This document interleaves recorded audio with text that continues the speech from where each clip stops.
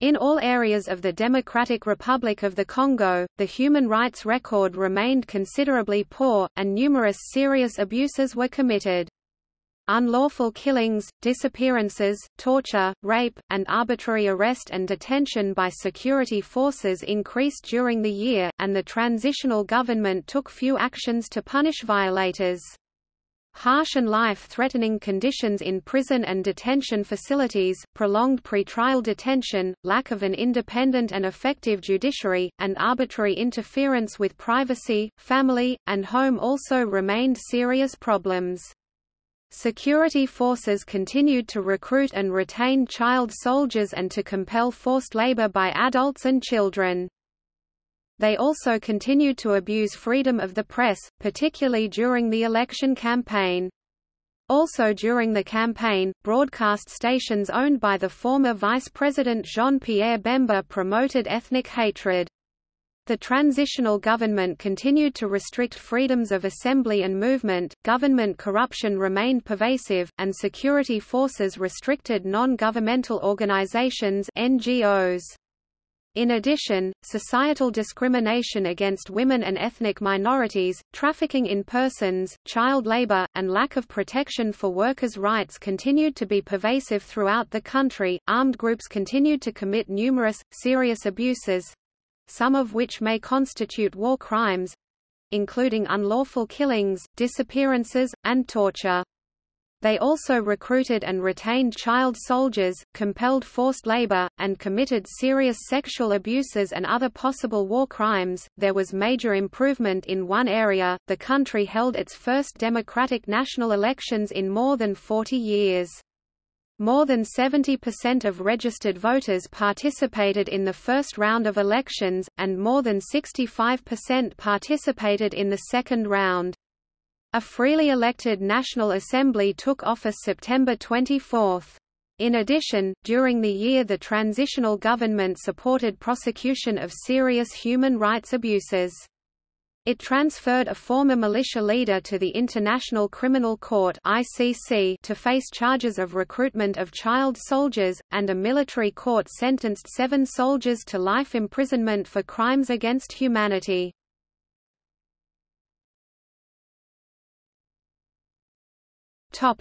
Respect for the integrity of the person.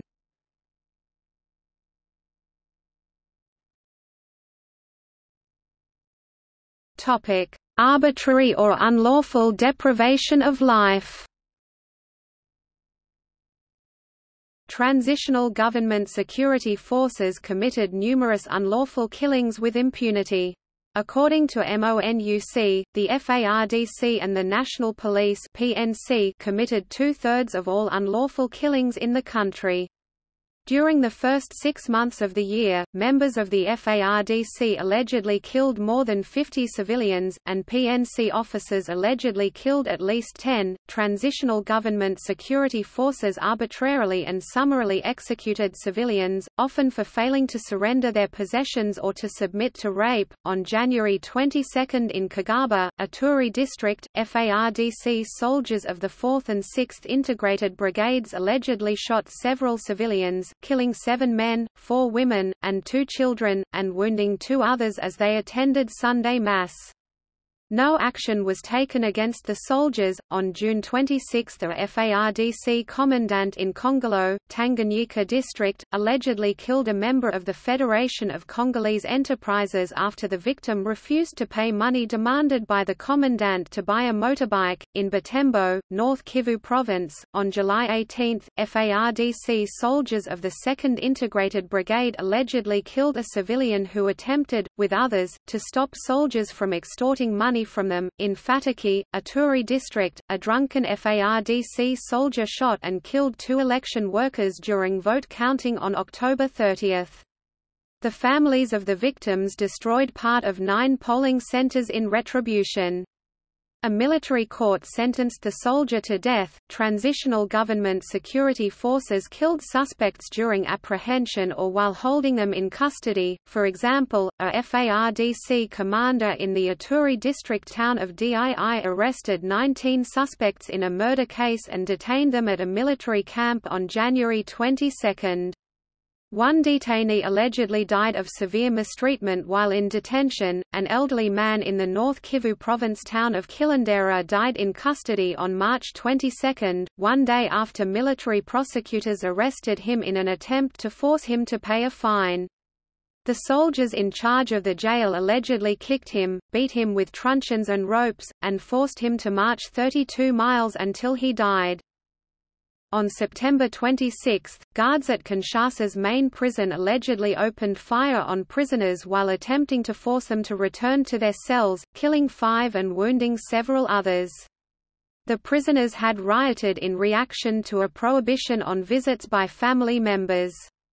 There were no reports of authorities taking action against the guards involved. Transitional government security forces killed demonstrators while attempting to disperse them. See Section 2(b). Transitional government security forces committed other killings, including some involving beatings and excessive force, killings during election-related clashes, and accidental killings. For example, in the South Kivu province town of Panzi, 3 FARDC soldiers allegedly attempting to intimidate a civilian by firing into the air accidentally shot him in the chest, killing him on June 8. In the Equateur province town of Bumba, a mob burned 32 polling stations on October 29 after bullets fired by security forces attempting to restore order accidentally killed a 15-year-old boy and wounded another person.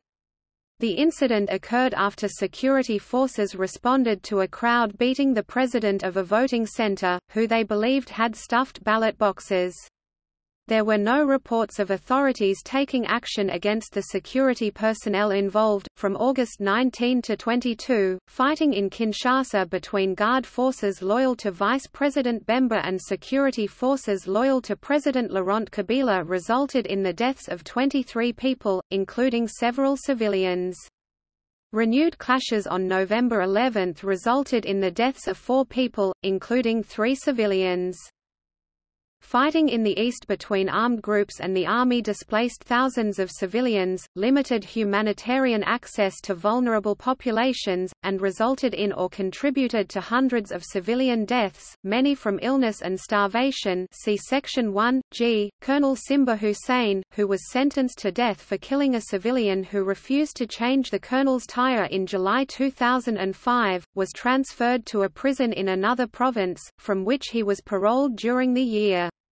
There were unconfirmed reports that he had returned to active service by year's end. Unidentified armed men killed a journalist and may have been politically motivated. See Section 2. Unlike in the previous year, there were no reports that unidentified armed men in uniform forcibly entered personal residences in Kinshasa at night to harass civilians, loot personal belongings, or kill persons involved in personal feuds. Armed groups operating outside government control committed killings of civilians, and summary executions. See Section 1(g). During the year, mob violence resulted in deaths. Crowds that gathered in public places killed civilians and soldiers. For example, on July 27, participants in a Kinshasa campaign rally for Vice President and Movement for the Liberation of Congo (MLC) presidential candidate Bemba killed a civilian, 2 soldiers, and 3 police officers, including one by burning him alive. The mob injured 20 other police officers, looted the offices of the High Authority for Media and the National Observatory for Human Rights gang-raped at least 1 woman, and destroyed 2 churches and several houses. Subsequent investigation by the ONDH assigned full blame to the MLC for the incident. An MLC spokesman alleged the police victims had died in a car accident. Civilians killed members of the security forces for allegedly committing serious crimes during the year. A mob in Mbuji-Mayi, in eastern Kasai province, burned a policeman to death on March 21 for allegedly shooting and stabbing a civilian while attempting to rob the civilian as part of an armed gang. On August 2, a mob of 2,000 persons in the North Kivu province town of Katwiguru burned alive a police officer who allegedly killed a civilian while attempting to extort money from him. During the year, parents and relatives, as well as other adults, killed children accused of sorcery. A father in the Equateur province town of Zongo threw his 5-month-old baby into a river in September for alleged sorcery. Days earlier, adults in the provincial capital of Mbandaka threw a 15-year-old boy in the river for sorcery. Police made arrests in both cases. By year's end, no prosecutions had taken place against individuals who burned to death children accused of sorcery in Mbuji Mayai, Eastern Kasai Province in 2005.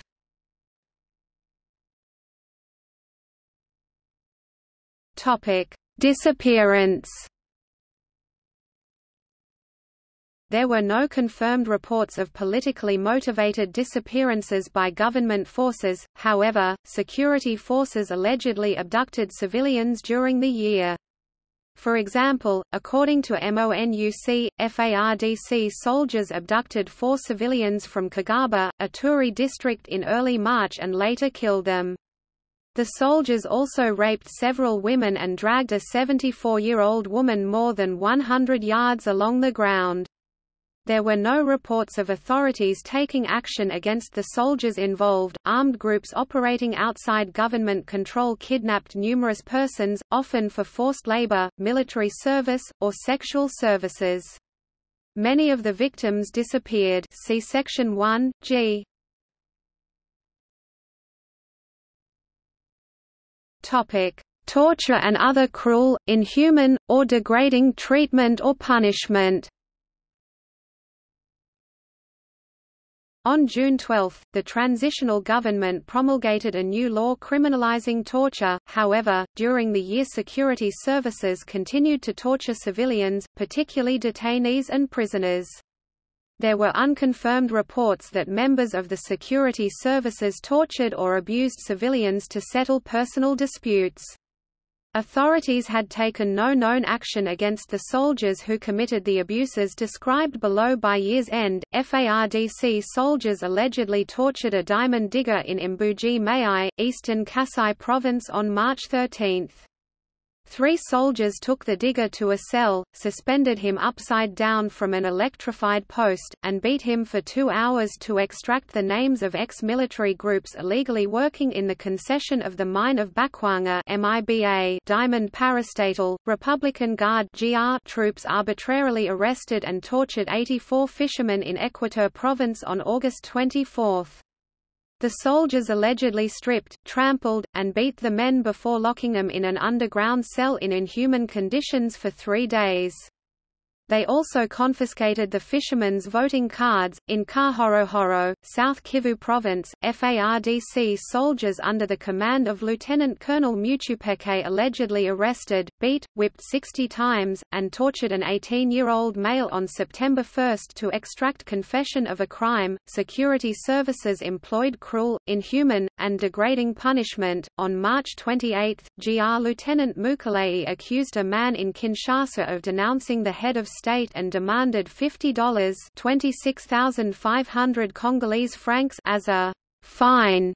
When the man failed to pay, soldiers took him to a military camp, demanded to know if he supported opposition groups, and reportedly struck him 50 times until he began to hemorrhage internally. On May 21, a police officer in Kindu, Maniema Province arbitrarily arrested a civilian working on the political campaign of the Minister of the Interior. They allegedly beat the civilian seriously on his face and genitals. The officer worked for the governor, a political opponent of the minister. No known action had been taken against the soldiers by year's end. In June, GR soldiers reportedly arrested and beat a journalist in Kinshasa. See Section 2A. During the year, security forces killed some demonstrators and injured others while attempting to disperse them. See Section 2B. Human rights organizations reported that police and soldiers commonly abused homeless children, stole their possessions, and paid for sex or raped them. According to Human Rights Watch (HRW), police extorted bribes from gangs of street youths to prevent harassment and colluded with them in crime and prostitution. Political groups encouraged and paid homeless children and youth gangs to disrupt public order. At year's end, there were no reports of any action taken against a FARDC officer responsible for the November 2005 arrest, whipping, and beating of a woman in Kambabma-Kaboneke. Members of transitional government security forces raped civilians with impunity. Members of the naval and police forces committed mass rape in the Equateur province towns of Ganda, Laikako, and Laikunju on March 18. They allegedly raped 34 women and 3 girls, attempted to rape 9 others, tortured 50 civilians, and looted 120 houses. PNC agents in the Equateur province town of Bolongo committed mass rape during the night of August 5 to 6, allegedly in retaliation for opposition by the town's residents to enforcement of an arrest warrant. The agents raped 60 women, including 2 girls, and looted houses and buildings. Members of transitional government security forces and of armed groups operating outside government control committed torture, rape, and otherwise physically abused numerous persons as a consequence of conflict during the year. See Section 1, G. Topic: Prisons and detention center conditions. Conditions in most large prisons were harsh and life-threatening. During the year an unknown number of persons died in prisons due to neglect. MONUC reports indicated that at least 1 person died each month in prisons in the country. The penal system continued to suffer from severe shortages of funds, and most prisons were severely overcrowded, in poor state of repair, lacked sanitation facilities, or were not designed to be used as detention facilities. Health care and medical attention remained inadequate and infectious diseases were rampant. In rare cases, prison doctors provided care, however, they often lacked medicines and supplies. In several prisons, the government has not provided food for many years. Many prisoners starved to death, food remained inadequate, and malnutrition widespread. In general, prisoners' families and friends were the only source of food and other necessities. Prisoners with no one to provide food were particularly at risk. Local NGOs reported that authorities sometimes moved prisoners without telling families, making the provision of food difficult or impossible. Prison staff often forced family members to pay bribes to bring food to prisoners. According to MONUC, 2 civilian detainees charged with armed robbery died in April from infected foot wounds caused by leg irons in Congolo Prison, Katanga Province. Larger prisons sometimes had separate facilities for women and juveniles, but others generally did not. Male prisoners raped other prisoners, including men, women, and children, according to numerous credible reports. Prison officials held pre-trial detainees together with convicted prisoners and treated both groups the same. They generally held individuals detained on state security grounds in special sections. Government security services often clandestinely transferred such prisoners to secret prisons. Civilian and military prisons and detention facilities held soldiers and civilians alike. Harsher conditions existed in small detention facilities. These facilities were overcrowded and generally intended for short-term pretrial detention. In practice, they were often used for lengthy stays. Detention center authorities often arbitrarily beat or tortured detainees. These facilities usually had no toilets, mattresses, or medical care, and detainees often received insufficient amounts of light, air, and water. The centers generally operated without dedicated funding and with minimal regulation or oversight. Detention center authorities or influential individuals frequently barred visitors or severely mistreated detainees. Guards frequently extorted bribes from family members and NGOs to visit detainees or provide food and other necessities. The security services, particularly the intelligence services and the GR, continued to operate numerous illegal detention facilities characterized by extremely harsh and life-threatening conditions. Members of government security services regularly abused, beat, and tortured detainees incarcerated there, sometimes fatally. See sections 1, A and 1, G. Authorities routinely denied access to family members, friends, and lawyers. According to MONUC, military jails had makeshift cells, including some that were located underground, that held military and sometimes civilian detainees. MONUC confirmed multiple cases of torture in detention centers run by security services. These facilities lacked adequate food and water, toilets, mattresses, and medical care, and authorities routinely denied prisoners access to their families, friends, and lawyers. According to a March 16 MONUC report on arrests and detentions in prisons, government security forces and prison officials routinely violated prisoners' and detainees' rights. Security forces lacking legal detention authority often arrested and detained individuals. Despite a presidential decision to close illegal jails operated by the military or other security forces, none were closed during the year. The report found that 70 to 80% of detained persons did not see a judge for months or years, if ever. According to the law, minors should be detained only as a last resort, however, in part due to the absence of juvenile justice or education centers, detention of minors was common. Many children endured pretrial detention as delinquents without seeing a judge, lawyer, or social worker. For orphaned children, pretrial detention often continued for months or years. In March, Amnesty International (AI) visited the Provincial Inspectorship of Kinshasa, one of the main police detention centers in the city. Out of 100 prisoners visited by AI, more than 20 showed signs of ill treatment, including open and sometimes fresh wounds on legs, arms, and heads, cigarette burns, and friction burns on wrists. These prisoners had received no medical care. They allegedly were daily tied to pillars, beaten with sticks and bricks, and kicked. Those inflicting the abuse regularly demanded money.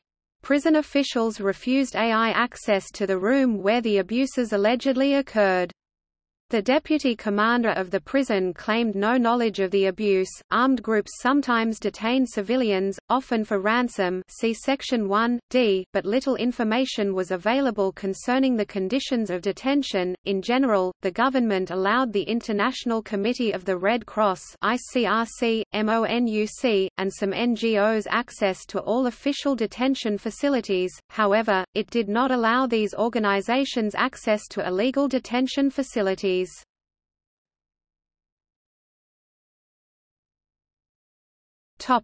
Arbitrary arrest or detention. The law prohibits arbitrary arrest and detention, however, government security forces arbitrarily arrested and detained persons, including journalists.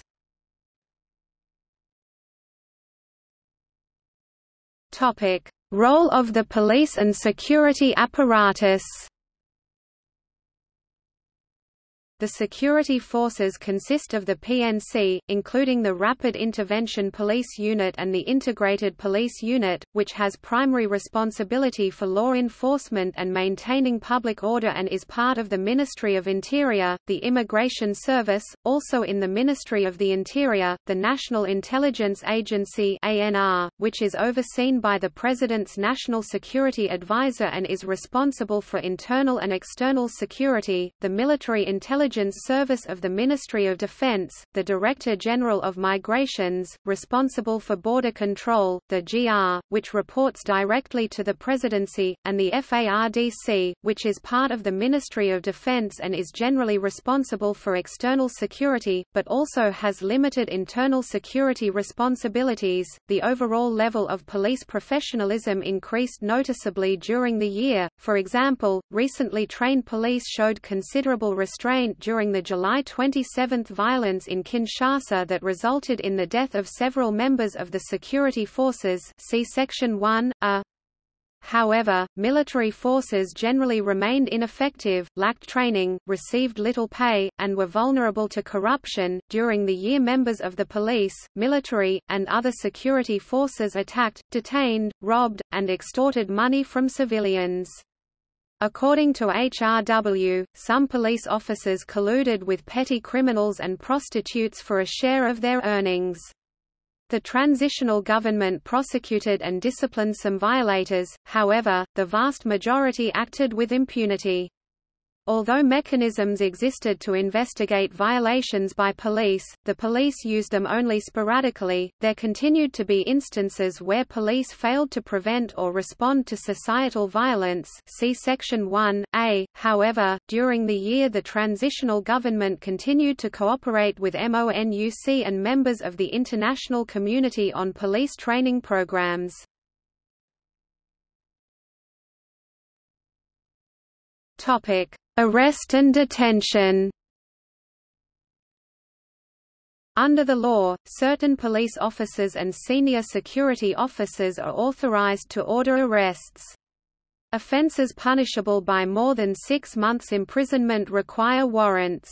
Detainees must appear before a magistrate within 48 hours. Those arrested must be informed of their rights, must be told why they were arrested, and must not be arrested in place of a family member. They may not be arrested for non-penal offences, such as debt and civil offences. Arrested individuals must also be allowed to contact their families and consult with attorneys. In practice, security officials routinely violated all of these requirements. Police often arbitrarily arrested and detained persons without filing charges, often to extort money from family members. Authorities rarely pressed charges in a timely manner and often created contrived or overly vague charges. No functioning bail system existed, and detainees had little access to legal counsel if unable to pay. Incommunicado detention was common. Security forces regularly held suspects before acknowledging their detention or allowing them contact with family or counsel. Police arrested persons during the year for criticizing the government. Government security forces used the pretext of state security to arbitrarily arrest individuals. They arrested and detained individuals in the name of state security and frequently held them without charge, presentation of evidence, access to a lawyer, or due process. A March 16 MONUC report found widespread illegal arrest and detention of minors, particularly street children and children associated with armed groups. Although the recruitment or retention of child soldiers is illegal, military authorities sometimes arrested demobilized child soldiers on charges of desertion and tried them in military courts. Civilian courts on occasion tried child soldiers for possessing illegal arms, even though they had been illegally recruited as combatants. In June, security forces in Mbuji-Mayi, Eastern Kasai Province arrested for arms possession and arbitrarily detained 12 supporters of the Union for Democracy and Social Progress (UDPS) political party. See Section 3. PNC agents in Equateur Province allegedly arrested, beat, and wounded a civilian found with ripped up posters of the president on July 15. GR soldiers arrested 2 aides to presidential candidate Mbaye Kalala Alfuel on July 30. The soldiers allegedly blindfolded, handcuffed, and detained the aides at an unknown location until releasing them without charge the following day. On September 20, police apprehended 600 adults whom they accused of participating in politically inspired gang violence in Kinshasa. They also detained 180 minors, including 20 younger than 5 years old apprehended with their mothers. According to MONUC, the police held them without adequate shelter, food, or water. Human rights organizations arranged for children under 15 to be released to their parents. At least 130 people, including women and children, remained in custody for more than a month without charge. Authorities released all the remaining detainees by year's end on the order of a Kinshasa judge. On November 12, police in Kinshasa detained without charge 250 homeless adults and 87 minors, all alleged street gang members, following a gun battle between security forces and Vice President Bemba's troops the day before.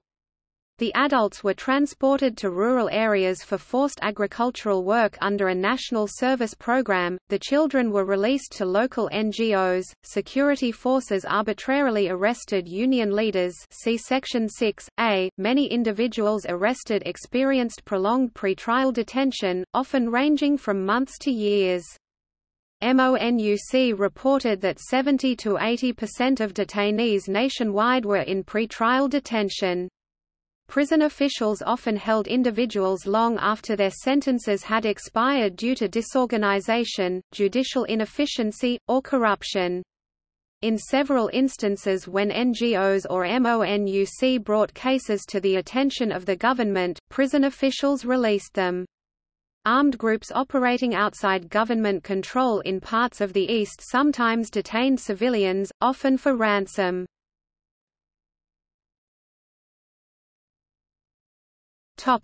Amnesty. In November 2005, the National Assembly passed a law granting amnesty to individuals accused of war crimes and political offences committed between August 1996 and June 2003. A December 2005 Supreme Court ruling excluded amnesty for individuals allegedly involved in the assassination of then-President Laurent Kabila, which the ruling identified as a criminal, rather than political, act. Annie Colombu, jailed since 2001 for allegedly plotting against Laurent Kabila, left prison under amnesty February 15. According to African Association for the Defense of Human Rights (ASADHO), she began receiving death threats February 22 and went into hiding. Her whereabouts were unknown. MONUC and the local NGO VSV alleged that at least one other individual accused of plotting against Laurent Kabila long before his assassination continued in detention.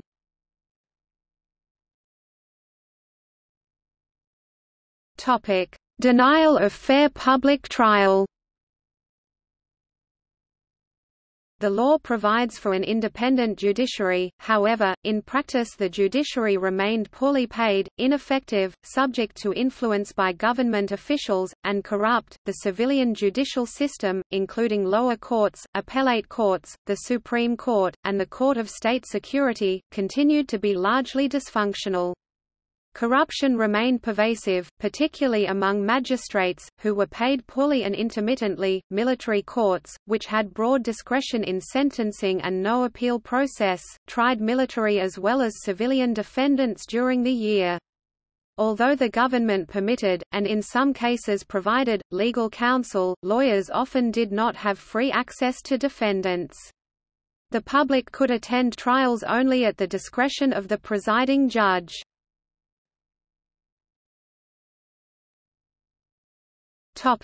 Trial procedures. Civil and criminal legal codes, based on Belgian and customary law, provide for the right to a speedy public trial, the presumption of innocence, and legal counsel. However, these rights were not respected in practice. While some judges allowed public access to trials, other judges, notably those presiding in rape trials, did not. There are no juries. Defendants have the right to appeal most cases except those involving national security, armed robbery, and smuggling, which the Court of State Security generally adjudicates. In some instances special military tribunals, whose jurisdiction is ill-defined, adjudicate national security cases. The law provides for court-appointed counsel at state expense in certain cases, but the government often did not provide such counsel.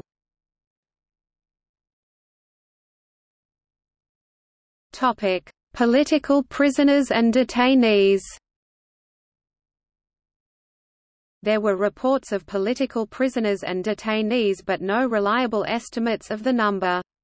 The government sometimes permitted access to political prisoners by international groups. According to AI, on June 16, a military tribunal sentenced Fernando Coutinho and 2 colleagues to 20 years following a brief trial. Coutinho was originally charged with incitement to hatred after a May speech critical of the president. Following the speech, broadcast by a radio station owned by Coutinho's church, armed assailants in civilian clothes destroyed and looted the station's equipment on May 22, forcing it off the air. Press Freedom NGO Committee to Protect Journalists (CPJ) alleged that the assailants were police officers. The court changed the charge to illegal possession of firearms, criminal conspiracy, and attempted murder, although the alleged victim refused to implicate Coutinho. AI claimed that the court used evidence extracted from Coutinho's co-defendants under torture, and defense lawyers walked out 9 days before the guilty verdict to protest the conduct of the trial. Coutinho remained incarcerated at the end of the year. On February 1, the Court of State Security sentenced Janete Abadjé to 12 months in prison for offences against the head of state. She claimed the president fathered her 5-year-old daughter by raping her during his time as a soldier. Abadjé remained in prison at year's end.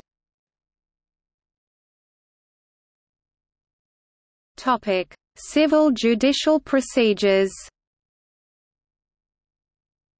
Civil courts exist for lawsuits and other disputes, but the public widely viewed them as corrupt.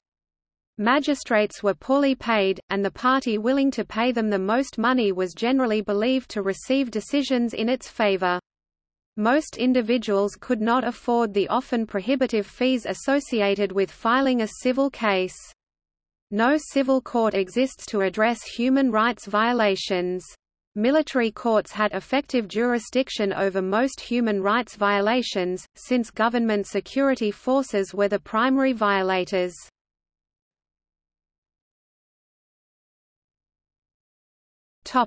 Arbitrary interference with privacy, family, home, or correspondence. The law prohibits arbitrary interference with privacy, family, home, or correspondence. However, security forces routinely ignored these provisions. Soldiers, deserters, and police continued to harass and rob civilians. Security forces routinely ignored legal requirements for search warrants and entered and searched homes or vehicles at will. In general, those responsible for such acts remained unidentified and unpunished. Police sometimes looted homes, businesses, and schools. FARDC soldiers occupied a school in Bulungura, North Kivu Province following a February campaign against the Allied Democratic Forces National Army for the Liberation of Uganda. They remained at the school for 3 months before a visiting minister negotiated with the regional military commander to have them relocated to an integration center. FARDC 891st Battalion soldiers who were allied with renegade General Nkunda and not under central command authority occupied a primary school, which had served 1,388 pupils in the North Kivu province town of Mbau, on March 30 and made it their military camp. They used doors and desks as firewood, converted classrooms to toilets, and looted the school's supplies. Military authorities did not investigate. A new regional military commander promised to remove the soldiers, but they remained in place at year's end. Unlike in 2005, there were no reports that ANR security agents monitored mail passing through private express delivery companies and the state mail service. The government was widely believed to monitor some telephone communications. Throughout the country, authorities sometimes arrested or beat a relative or associate of a person they were seeking to arrest. For example, on April 1, in the South Kivu province town of Uvira, PNC officers searching unsuccessfully for a man apprehended his wife and their infant child instead. The woman claimed the officers beat her with a club. No known action was taken against the officers. On August 12, ANR agents in Lubumbashi, Katanga province arrested 2 civilians in place of their employer who was accused of theft. The agents allegedly tied up and beat one of them before a senior officer intervened. The officer who ordered the 2005 beating by Lubumbashi police of Mimi Mbeyo in place of her husband remained unpunished. Armed groups operating outside government control in the East routinely subjected civilians to arbitrary interference with privacy, family, home, and correspondence. See Section 1, G.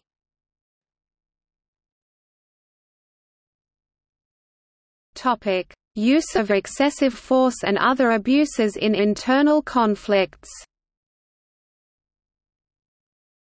Internal conflict continued in rural and mineral-rich parts of the east, particularly in Ituri district, northern Katanga province, and the provinces of North Kivu and South Kivu.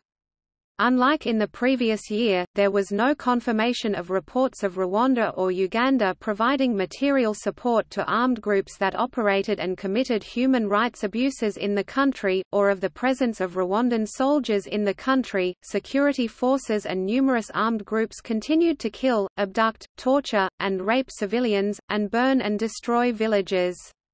The security forces and armed groups continued to use mass rape and sexual violence with impunity as weapons of war and to humiliate and punish victims, families, and communities. There were also sporadic reports of death or injury from landmines laid during the 1998–2003 war. Fighting between the FARDC and armed groups continued to cause population displacements and limited access to conflict areas by humanitarian groups.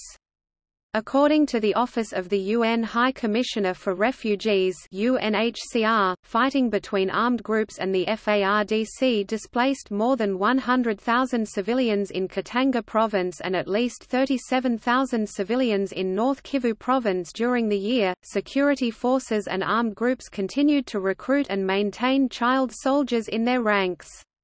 A June 13 report of the UN Secretary-General on Children and Armed Conflict in the country, which covered the period July 2005 to May, found continued recruitment and use of children in security forces and armed groups.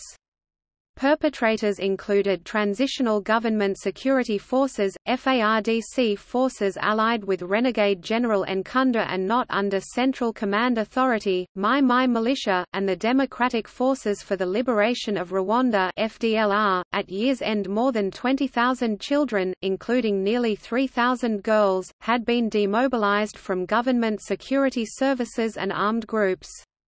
NGOs estimated that as many as 30,000 children were once associated with armed groups. Although there were no reliable statistics, most credible sources, including the UN Children's Fund (UNICEF), estimated that at least 3,000 children had yet to be demobilized and remained in the ranks of or held by armed groups. According to an October AI report, girls accounted for 15 to 40% of the child soldiers, but in some areas they constituted less than 2% of child soldiers demobilized. AI attributed the discrepancy to a belief by NGOs working with child soldiers that girls among armed groups were either dependents or wives of adult fighters. Recruitment of children began as young as age 6, according to AI. Some children were forcibly recruited, while others enrolled for food, protection, or to escape poverty. Child soldiers faced violence from older soldiers and armed conflict. They were also exploited as porters or sex slaves. At times, verification of reported abuses in the East was difficult due to geographical remoteness and hazardous security conditions. However, MONUC's presence allowed observers to gather more information than would have otherwise been possible, and according to local NGOs, helped decrease human rights violations by armed groups during the year.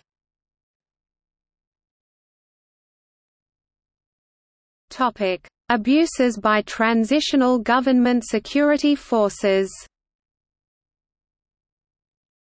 Government forces arbitrarily arrested, raped, tortured, and summarily executed or otherwise killed civilians and looted villages during military actions against armed groups during the year. During the year, the government conducted some trials for abuses committed in the context of internal conflicts in the East. In general, the trials were flawed, and sentences were not always enforced. Clashes between FARDC troops and the FDLR in Nyamilima, North Kivu province in June resulted in the deaths of 8 civilians. FARDC soldiers allied with renegade General Nkunda and not under Central Command Authority allegedly shot and killed 3 children at close range. On November 4, a military court sentenced a FARDC army captain to 20 years in prison for ordering the killing of 5 children in Ituri district in 2005. According to MONUC, he and his officers had ordered the children to carry goods looted from their village after the FARDC conducted an operation against a Turi militia. The captain then claimed the children were militiamen and ordered his men to kill them. Rape by security forces remained a serious problem. Civilian officials prosecuted rape more frequently than military justice courts. Military perpetrators enjoyed almost total impunity. Police, Army and Navy personnel, and ex-soldiers allegedly raped 32 women and 2 girls and systematically looted 120 homesteads in Ouaka, Equateur Province on March 19. 3 suspects were arrested in June, the rest remained at large. During the year, MONUC reported increased sexual violence by FARDC soldiers near Uvira, South Kivu Province against girls as young as 10 years old. The commanding officer of the battalion refused to hand over accused soldiers, although judicial authorities had issued warrants for their arrest. On April 12, a military court in Songo Mboyo, Equateur Province sentenced 7 former MLC militia members to life in prison for crimes against humanity, including the December 2003 mass rape of more than 119 women. This ruling was the first judicial action against military personnel accused of crimes against humanity. The judge also found the transitional government responsible for the acts of the MLC soldiers.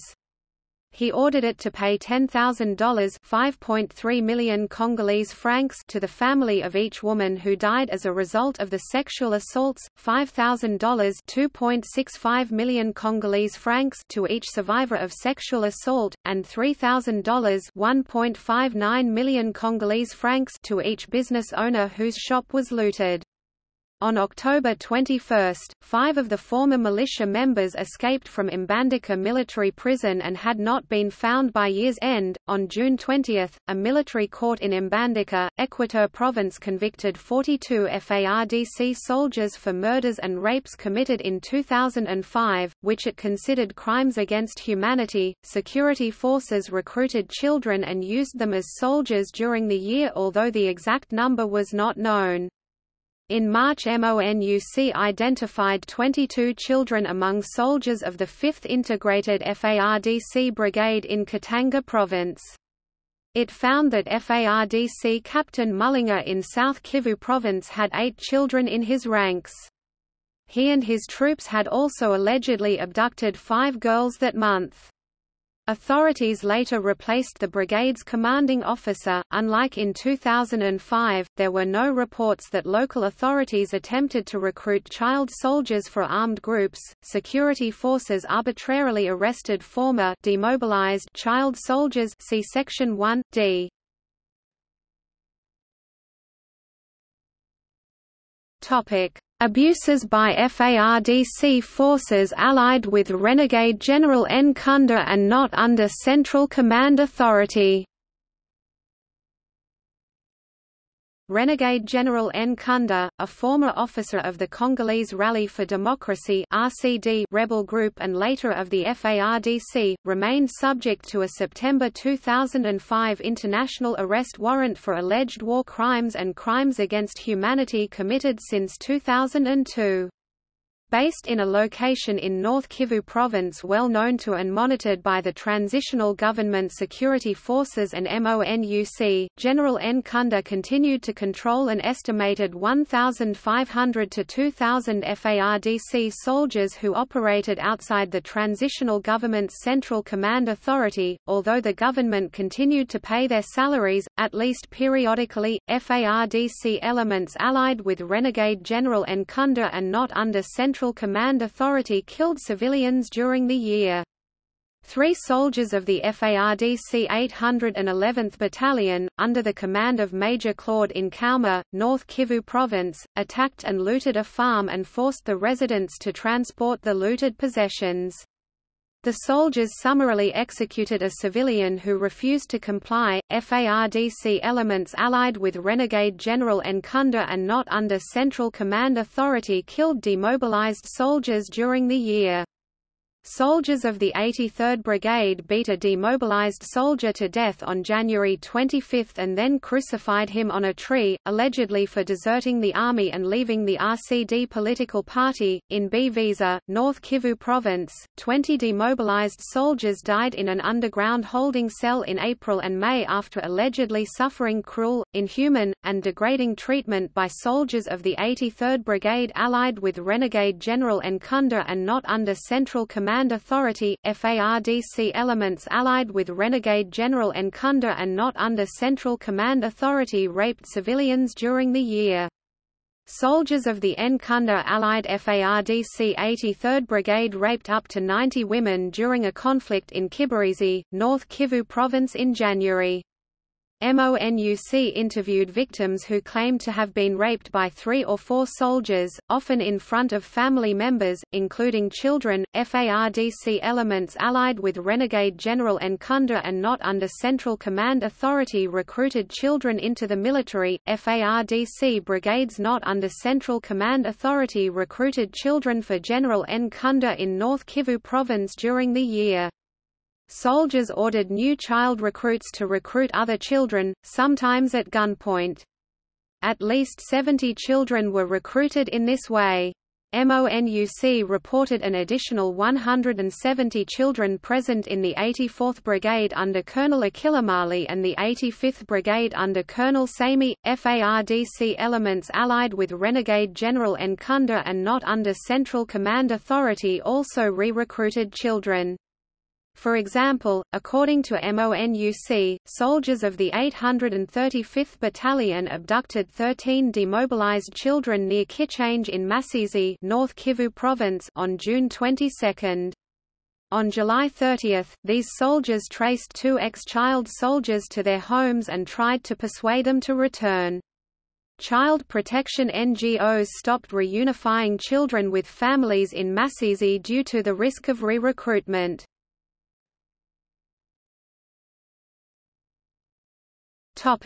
Abuses by armed groups outside government control. Armed groups outside government control committed numerous serious abuses, especially in rural areas of North and South Kivu provinces, northern Katanga province, and Ituri district. During the year, armed groups raped, tortured, and killed civilians, often as retribution for alleged collaboration with government forces.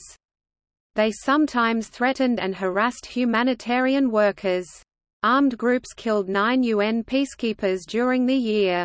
Unlike in 2005, there were no reports of armed groups imposing travel restrictions on humanitarian aid organizations, human rights NGOs, or journalists. Unlike in 2005, there were no reports of armed groups killing or kidnapping humanitarian workers. Armed groups continued to use mass rape and sexual violence as weapons of war. Gang rapes were common and were often committed in front of victims' families. Rapes were often extremely violent and were generally accompanied by threats and beatings.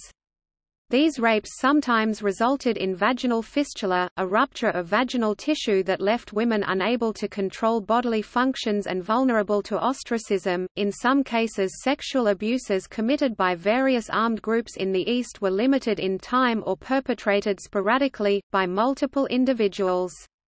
Other girls and women were subjected to repeated rape over longer periods by a single perpetrator, some were forcibly abducted.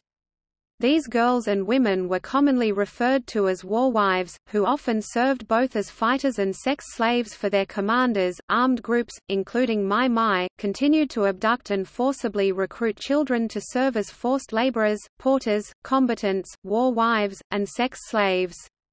Credible estimates of the total number of children associated with armed groups, many of whom were between the ages of 14 and 16, varied widely from 15,000 to 30,000 in 2005.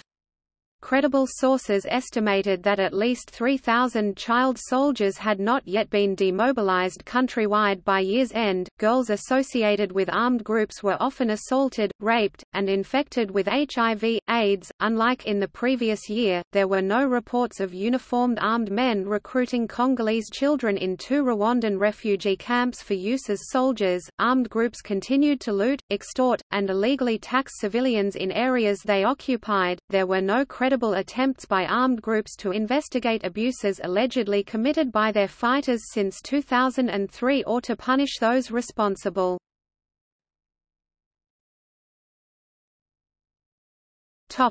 The FDLR. The FDLR, largely made up of Rwandan Hutus who fled to the Democratic Republic of the Congo in 1994 after the Rwandan genocide, continued to be led by individuals responsible for executing and fomenting the genocide. Between 8,000 and 10,000 FDLR fighters and their families remained in the eastern provinces of North and South Kivu. Several hundred opted to voluntarily demobilize and return to Rwanda during the year. FDLR fighters continued to commit abuses against civilians, including killings, abductions, rapes, and recruitment of child soldiers. On January 19, MONUC issued a report on the July 2005 attack on the South Kivu province village of Kabingu by FDLR fighters under Commander Kayam in reprisal for alleged collaboration by residents with the FARDC and MONUC. The report concluded that the troops killed more than 50 civilians, including more than 40 women and children burned alive or hacked to death. The troops raped 11 women and abducted 4 girls, killing 3 and compelling the 4th to become a war wife. More than 10,000 civilians were displaced as a result of the action. A group of FDLR fighters allegedly killed a civilian in Barugoya, South Kivu province on May 3 and forced 5 local boys to transport the stolen items from his house. Only 1 boy returned to the village, the whereabouts of the others were unknown at year's end. According to the Congolese Initiative for Justice and Peace, on July 23 in South Kivu province, unidentified armed men believed to be FDLR killed and cannibalized the body of Alphonsine Nahabatabunga, one of several abductees. The FDLR forcibly recruited children in North Kivu province in April and allegedly gave them weapons to forcibly recruit others. One 15-year-old boy recruited in Masisi said he had recruited 20 children, and claimed 70 children already belonged to the FDLR when he joined it. The FDLR took no known credible action to investigate or address human rights abuses by its members.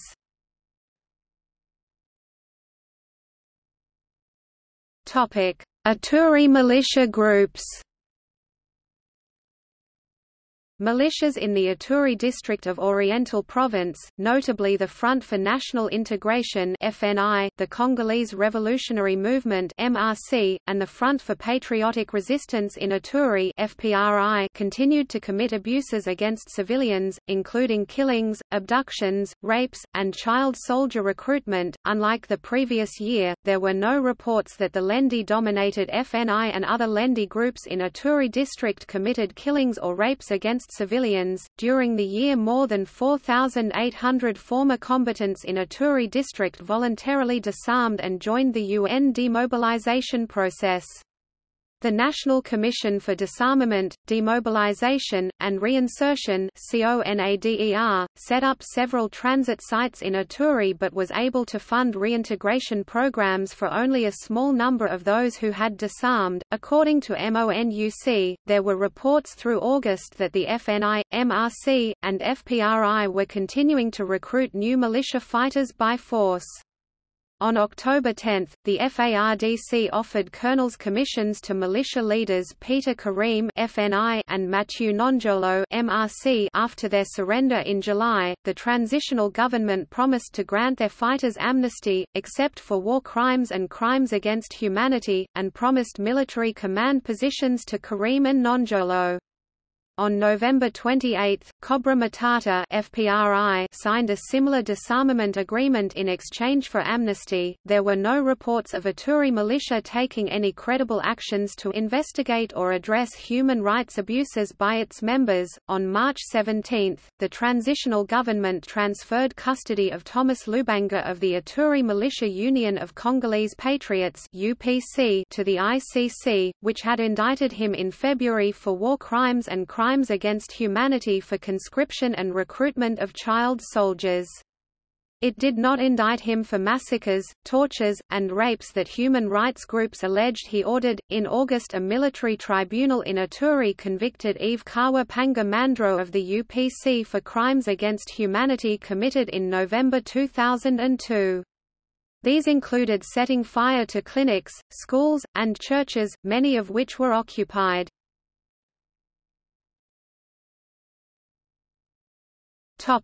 Mai Mai militia groups in the provinces of Katanga, South Kivu, and North Kivu continued to commit abuses against civilians, including killings, abductions, rapes, and child soldier recruitment. On May 12, Gedeon Kiyungu Mutunga, a Mai Mai militia leader, surrendered to MONUC in Katanga with 150 combatants, mostly child soldiers. According to MONUC, the transitional government offered Gedeon a command position and officer's rank with integration into the army. He and his forces stood accused of at least a dozen summary executions of civilians and the destruction of numerous electoral identification cards, but at year's end he remained in Lubumbashi, Katanga province, and neither he nor his forces had been charged with any crime. On July 6, MONUC issued a special report on human rights abuses committed in the territory of Mitwaba, Katanga province during fighting between the FARDC and Mai Mai militia. MONUC found that between January 2005 and March, the FARDC summarily executed 33 civilians, and Mai Mai militia summarily executed 31.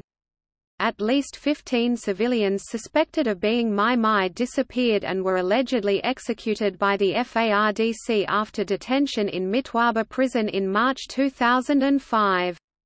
Between 2003 and the end of December, Mai Mai militia and the FARDC had looted and burned 24 villages in the area. According to MONUC, Mai Mai FARDC conflicts led to the displacement of more than 150,000 persons in Katanga during the year. Mai Mai militias took no known credible actions to investigate or address human rights abuses by their members.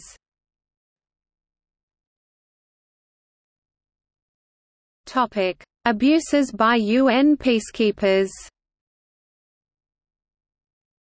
During the year there were a few allegations of sexual abuse committed by MONUC's civilian and military personnel. MONUC reported that less than 0.1% of all military and fewer than 2% of all civilian personnel were accused of sexual exploitation and abuse during the year. There was only one serious incident potentially involving MONUC peacekeepers during the year. In August, media outlets reported the existence of a child prostitution ring in South Kivu province involving peacekeepers and FARDC soldiers. Investigations by MONUC found that most patrons were Congolese soldiers. The MONUC force commander declared brothels off-limits and reinforced military police. The allegations were referred to the UN Office of Internal Oversight Services, and investigations were ongoing at year's end.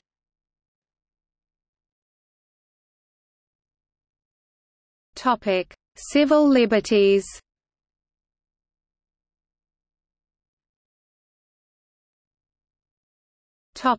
Freedom of speech and press. The law provides for freedom of speech and of the press, however, the transitional government restricted these rights in practice and continued to violate press freedom during the year. There were several reports of security forces attacking, arresting, detaining, threatening, or harassing journalists.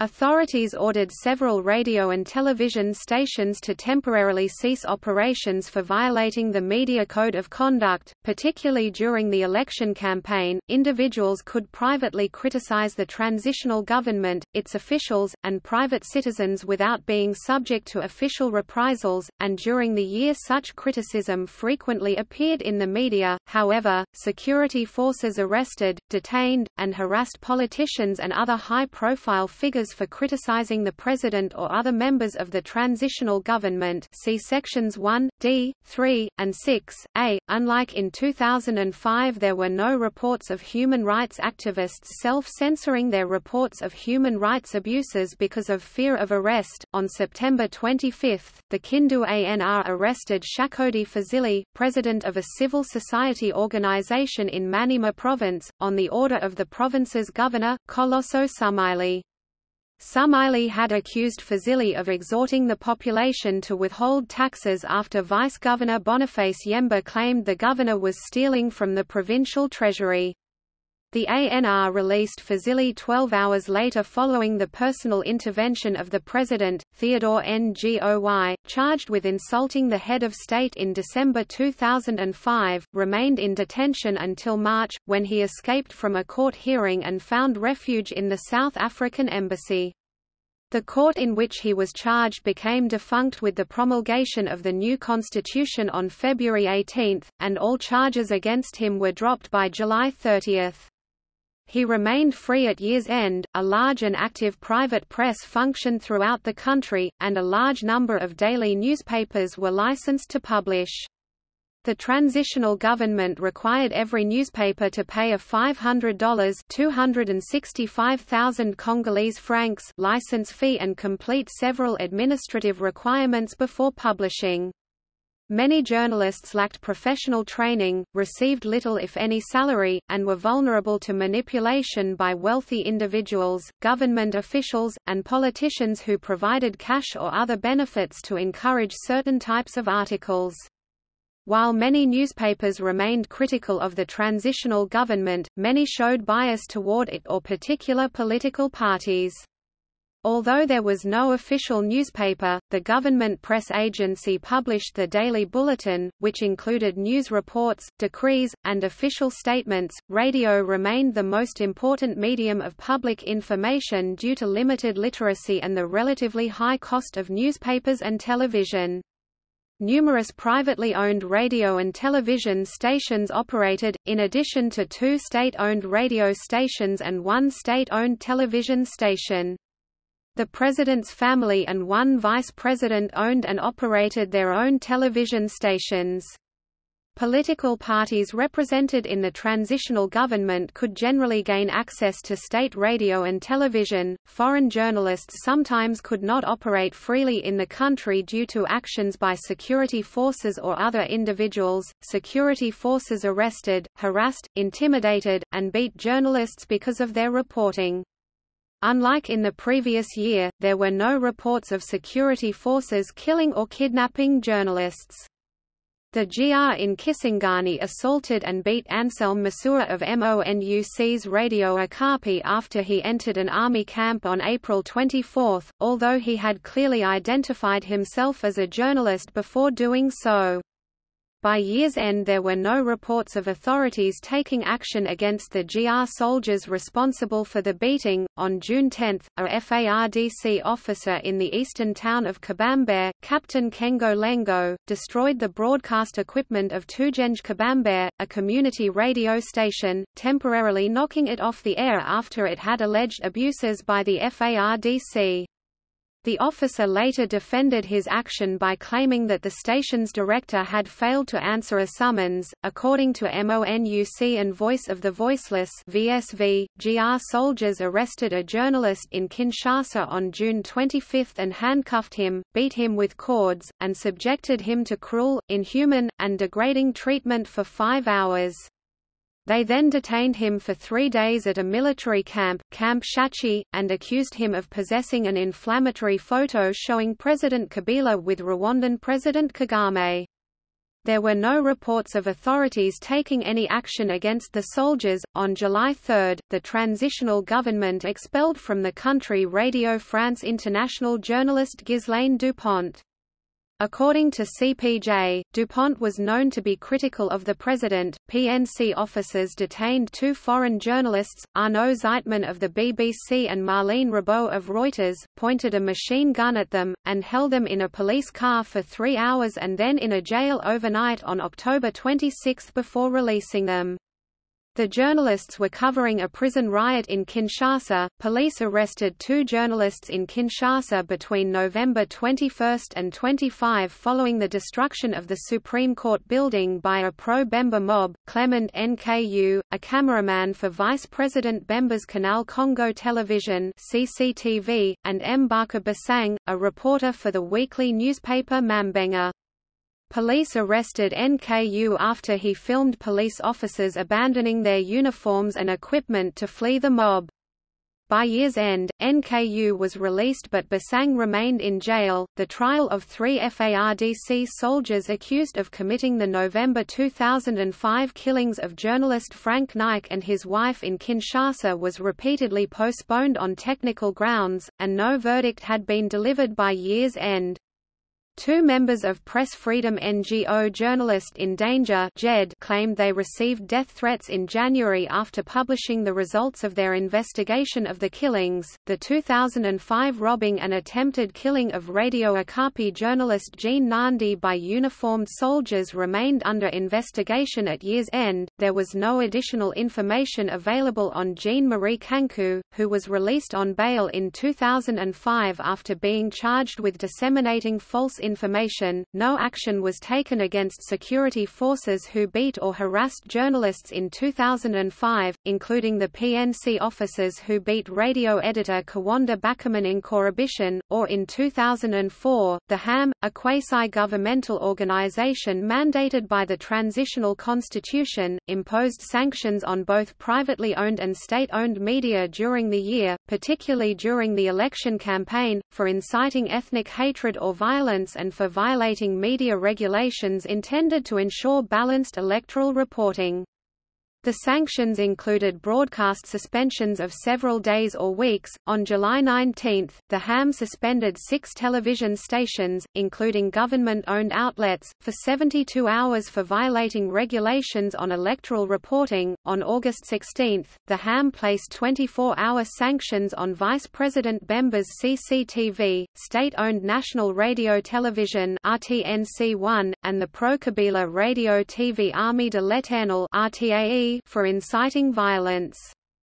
The suspensions were a result of RTAE's presentation of footage of the lynching and torture of police officers at a July 27 campaign rally for Vice President Bemba in Kinshasa. See Section 1A. RTNC1's extensive coverage of the police officer's funeral, during which the Minister of the Interior blamed the killings on Vice President Bemba's MLC party, and CCTV's presentation of footage of a 1998 bombing by then-President Laurent Kabila's forces in Equateur Province. The HAM limited the number of print and broadcast media that could cover the official electoral campaign to those specifically accredited to do so by the HAM. Unlike in the previous year, there were no reports of police seizing newspapers from street vendors. The transitional government used criminal libel laws to suppress criticism of political leaders, usually the head of state, and limit press freedom. On June 8, authorities in Shikapa, Western Kasai Province arrested Pierre Sosthene Kambidi, a journalist for radio station Concord FM, after he allegedly defamed a police commander during a June 7 broadcast by accusing him of committing police brutality.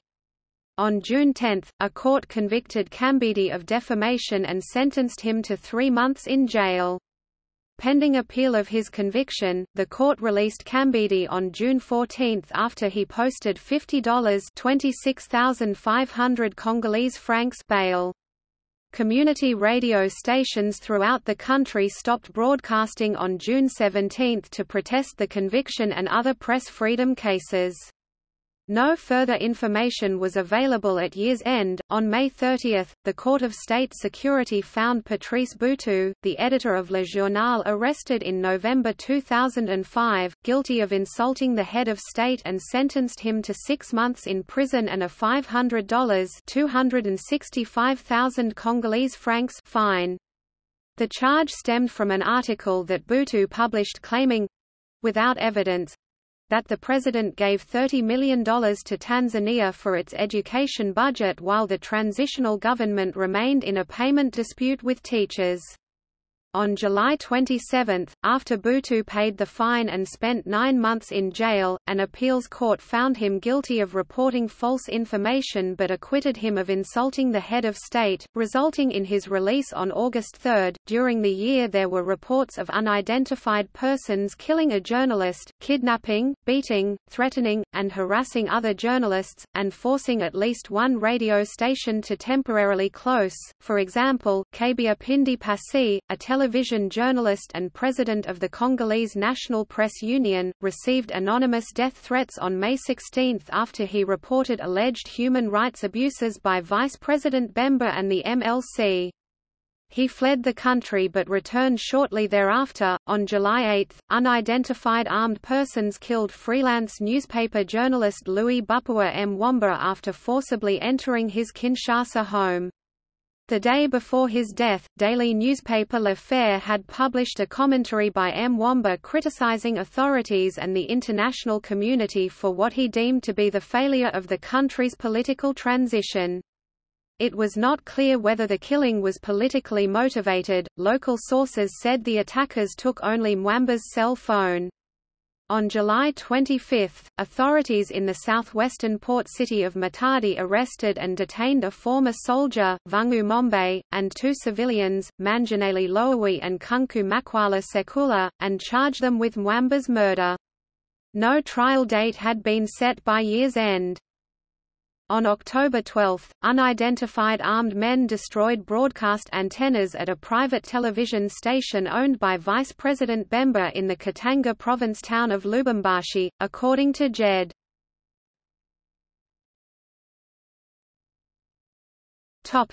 Internet freedom.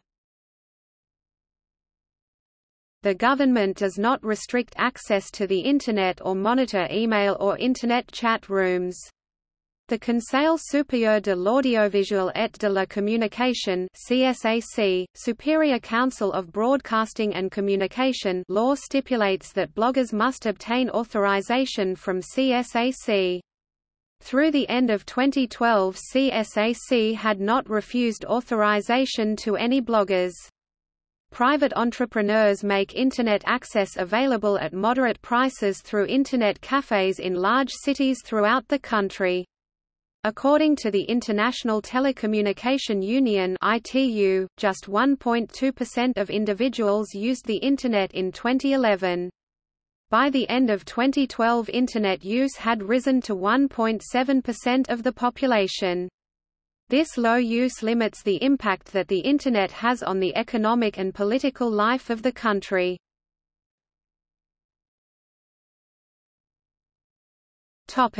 Academic freedom and cultural events.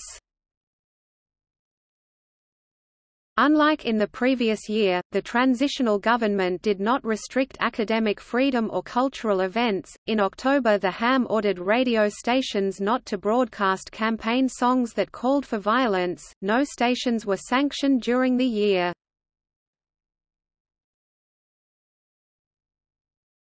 Topic: Freedom of peaceful assembly and association. The Constitution provides for the right of freedom of peaceful assembly, however, the transitional government restricted this right in practice. The transitional government treated the right to assemble as subordinate to maintenance of public order and continued to require all organizers of public events to inform local authorities before holding a public event. According to the law, organizers are authorized to hold an event unless the local government denies authorization in writing within 5 days of notification. Security forces often dispersed unregistered protests, marches, or meetings and sometimes dispersed authorized protests and marches. Security forces restricted the rights of several political party members to organize, hold protests, campaign, and publicize their views. See Section 3. Some domestic human rights NGOs claimed to have been harassed and monitored by members of the security forces. See Section 4. During the year, transitional government security forces killed demonstrators while dispersing crowds.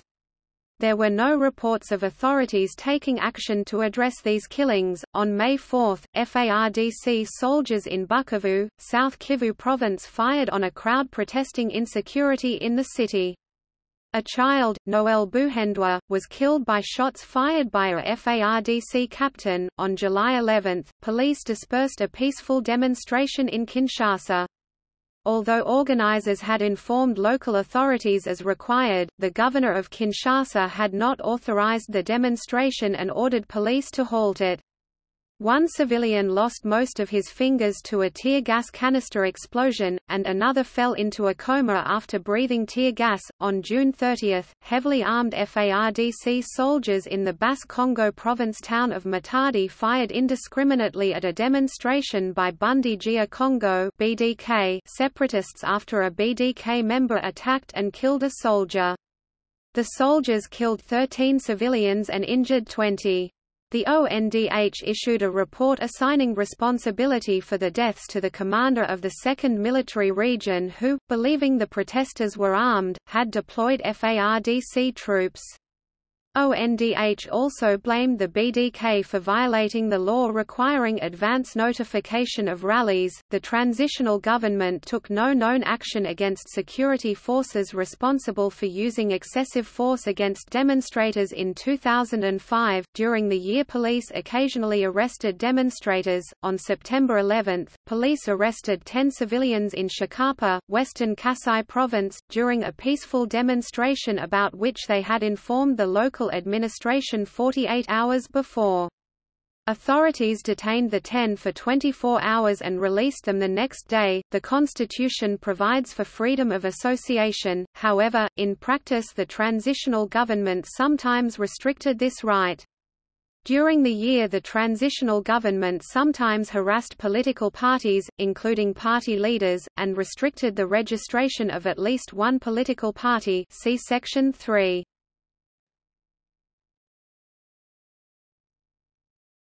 Topic: Freedom of religion. The Constitution provides for freedom of religion, and the government generally respected this right in practice, provided that worshippers did not disturb public order or contradict commonly held morals. The law provides for the establishment and operation of religious institutions and requires practicing religious groups to register with the government. Registration requirements were simple and implemented in a non-discriminatory manner. In practice, unregistered religious groups operated unhindered. In June, FARDC soldiers fired on a demonstration by the separatist group BDK after adherents attacked and killed a soldier. See Section 2(b).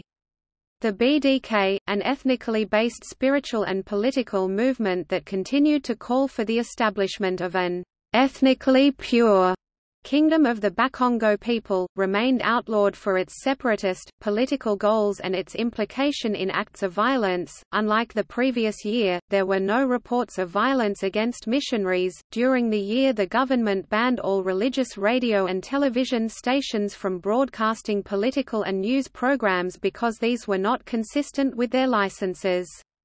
In practice, the stations did not comply with the ban and were not sanctioned. Unlike in the previous year, there were no reports of the HAM suspending a religious broadcast station. The country has a very small Jewish community, and there were no reports of anti-Semitic acts.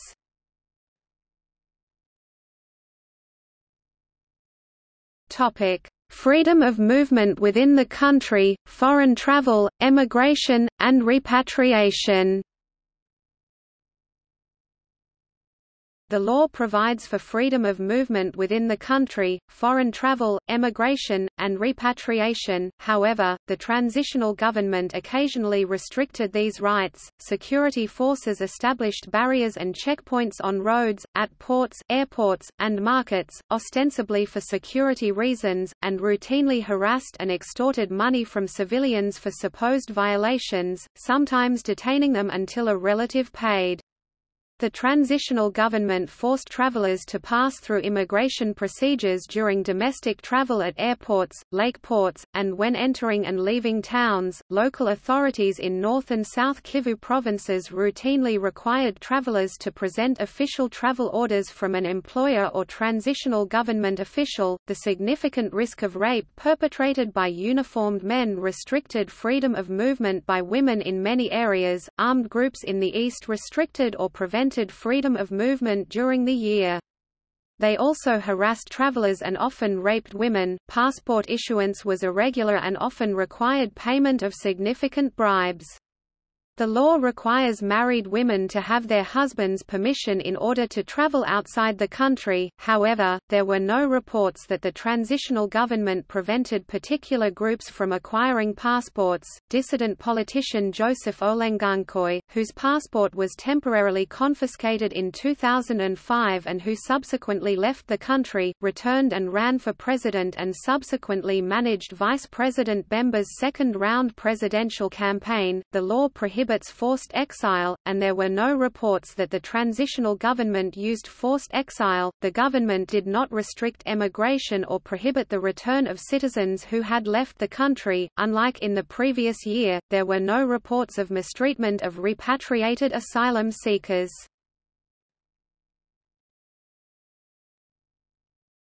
Topic: Internally displaced persons (IDPs). As of June 30, MONUC estimated there were approximately 1.1 million IDPs, concentrated in the east, particularly in North Kivu Province. See Section 1G. Military operations conducted by the FARDC with MONUC support against armed groups outside government control led to internal displacement of many persons during the year. Attacks on local populations by armed groups also caused significant displacements. See Section 1G. The transitional government did not provide protection or assistance to IDPs, who continued to rely exclusively on humanitarian organizations for assistance. The transitional government generally allowed domestic and international humanitarian organizations to provide assistance to IDPs. Fighting between the FARDC and armed groups sometimes restricted the ability of humanitarian organizations to assist IDPs. See Section 1G. The transitional government did not attack or target IDPs, nor did it forcibly return or resettle IDPs under dangerous conditions. However, in April MONUC reported that FARDC soldiers had subjected numerous IDPs to forced labor in cassiterite mines in Mitwaba, Katanga Province. On several occasions, armed groups denied access to IDPs by humanitarian organizations or obstructed their ability to deliver supplies. See Section 1G. Topic: Protection of refugees. The law provides for the granting of asylum or refugee status in accordance with the 1951 UN Convention relating to the status of refugees and its 1967 protocol, and the transitional government had established a rudimentary system for providing protection to refugees.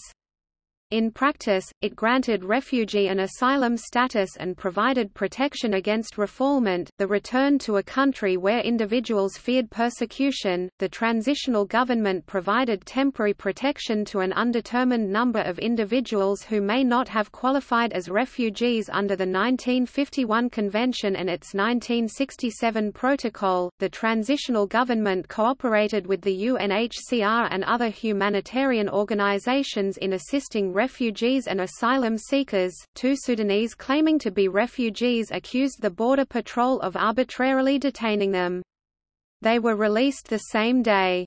A MONUC investigation was unable to verify their status as refugees. Transitional government authorities did not provide adequate security to refugees. Unlike in the previous year, there were no reports that uniformed armed men recruited children in refugee camps for use as soldiers.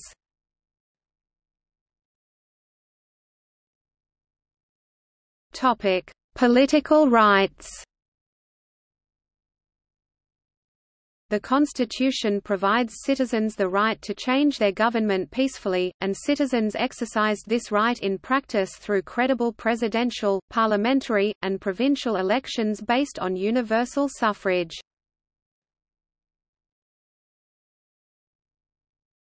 Topic: Elections and political participation.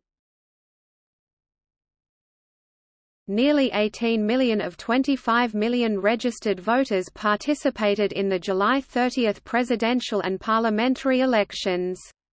More than 15 million voters participated in the October 29 presidential runoff and provincial elections. Voters elected Kabila president on October 29 with 58% of the runoff vote. His opponent, Vice President Bemba, received 42%. The top three vote-receiving parties in the national legislative elections were the People's Party for Reconstruction and Democracy, allied with President Kabila, Vice President Bemba's MLC Party, and Gizinga's United Lumumbist Party, which subsequently entered into coalition with the AMP. Parties affiliated with President Kabila's AMP coalition won majorities in 8 of the 11 provincial assemblies. The Carter Center and the European Union (EU) Observer Mission both judged the July 30 and October 29 votes credible. The Carter Center said the elections were very well executed and expressed confidence that the results announced by the country's Independent Electoral Commission (CEI) were consistent with the results obtained in the polling stations. However, both organizations reported some irregularities in the July 30 and October 29 votes related to the campaign period, voting procedures, and the collection of election materials. The Carter Center noted instances of disruption or attempted manipulation of the electoral process but said that they appeared isolated and unlikely to affect the overall success of the vote. The Carter Center identified deficiencies in voting and ballot collection procedures in the first round of voting. The Carter Center and the EU noted substantial progress in correcting these deficiencies prior to the second round. The Supreme Court dismissed claims by Vice President Bemba that massive fraud had occurred during the October 29 vote and subsequent count. Both the Carter Center and the EU confirmed that irregularities had occurred and involved both sides, but that those irregularities were not of a magnitude to change the presidential election's outcome. African election observers also judged the July 30 and October 29 elections credible. The African Union found that any irregularities were not serious enough to undermine the credibility of the elections. The Southern African Development Community Parliamentary Forum said the elections conformed to regional electoral norms and standards. The Electoral Institute of Southern Africa and the Common Market for Eastern and Southern Africa both stated that voters were able to express their democratic choices without hindrance. There were reports of isolated cases of violence, including 2 accidental killings by security forces, but there was no evidence to suggest that the violence was intended to prevent, or that it prevented, citizens from voting. However, there were also reports of interference with voting rights.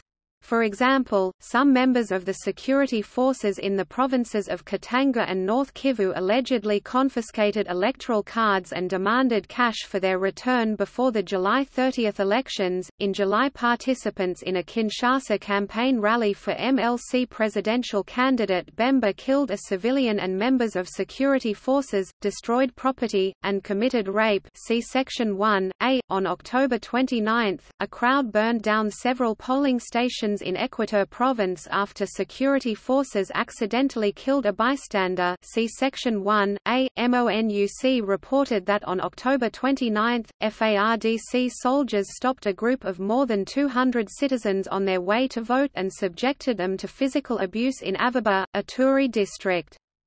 In Nizi, also in Ituri district, FARDC soldiers established a checkpoint and demanded money from travelers, including citizens on their way to vote.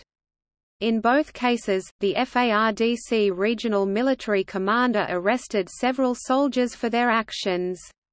No additional information was available at year's end. On November 21, after Vice President Bemba's attorneys formally contested the provisional election results, Bemba's supporters set the Supreme Court building on fire. UN forces restored order after riot police fled the scene.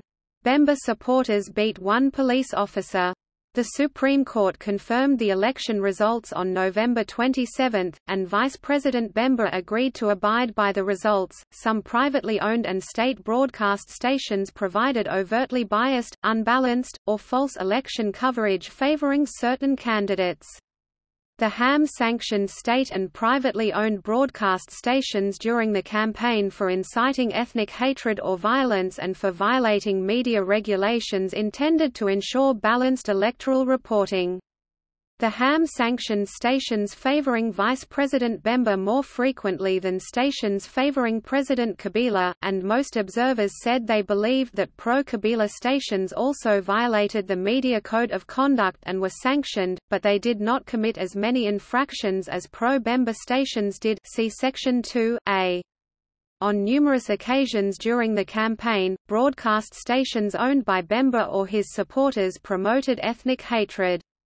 Vice President Bemba's campaign used ethnic slurs in reference to President Kabila and alleged that Kabila, who spent part of his youth outside the country, was a foreigner. Candidates standing for election who already held positions in the transitional government, particularly those who owned private broadcast stations, had considerably more access to media than those who did not.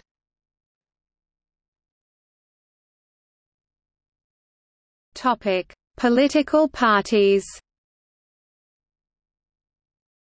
Individuals could freely declare their candidacies and stand for election as long as they legally registered.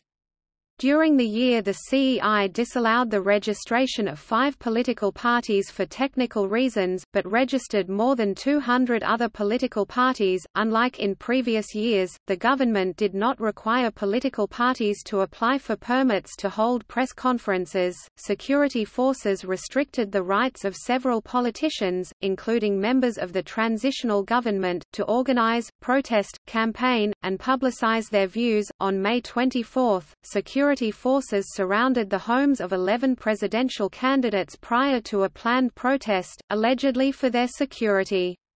Security forces denied entry and exit of all persons throughout the day. On June 27, the ANR arrested 12 UDPS party members for arms possession and arbitrarily detained them in a military camp in Mbuji Mayi, eastern Kasai province. 4 were released on June 29, 4 on July 1, and 4 on July 29.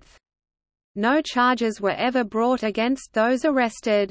The UDPS boycotted the electoral process and some of its members initiated and threatened violence against would-be voters in the Kasai provinces before and during the first round of voting. MONUC reported that ANR officers in Kalemi and Lubumbashi, Katanga province, and Uvira, South Kivu province, made more than 30 arrests for political reasons and mistreated and tortured some of the detainees who were members or supporters of political parties. There were no reports of authorities taking action against those responsible for these actions. A North Kivu local administrator and PNC officers allegedly prevented a delegation of the Christian Federalist Democracy Convention of Federalists for Christian Democracy Alliance from campaigning after 6 p.m. on July 18. The officers allegedly tried to extort money from the delegation and ban them from campaigning in the area of Luofu, North Kivu Province. AMP candidates and campaigners alleged that the FARDC 83rd Brigade, which was allied with renegade General Nkunda and not under central command authority, threatened them with violence and prevented them from campaigning on July 18. A later agreement between Nkunda, MONUC, and the CEI to allow AMP campaigning for the second round of presidential elections was not consistently respected by Nkunda's forces. See Section 1, G. On July 30, GR soldiers reportedly arrested 2 aides to a presidential candidate and kept them blindfolded at an unknown location for a day. See Section 1, D. 5 of 36 appointed cabinet ministers and 3 of 24 appointed vice ministers in the transitional government were women. Women held 60 of the 620 appointed seats in the transitional parliament and 42 of 500 seats in the newly elected National Assembly. During the year, one Tutsi, from North Kivu Province, was elected to the National Assembly.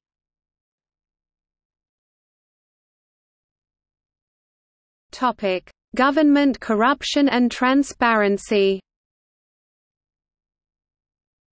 Corruption remained endemic throughout the transitional government and security forces.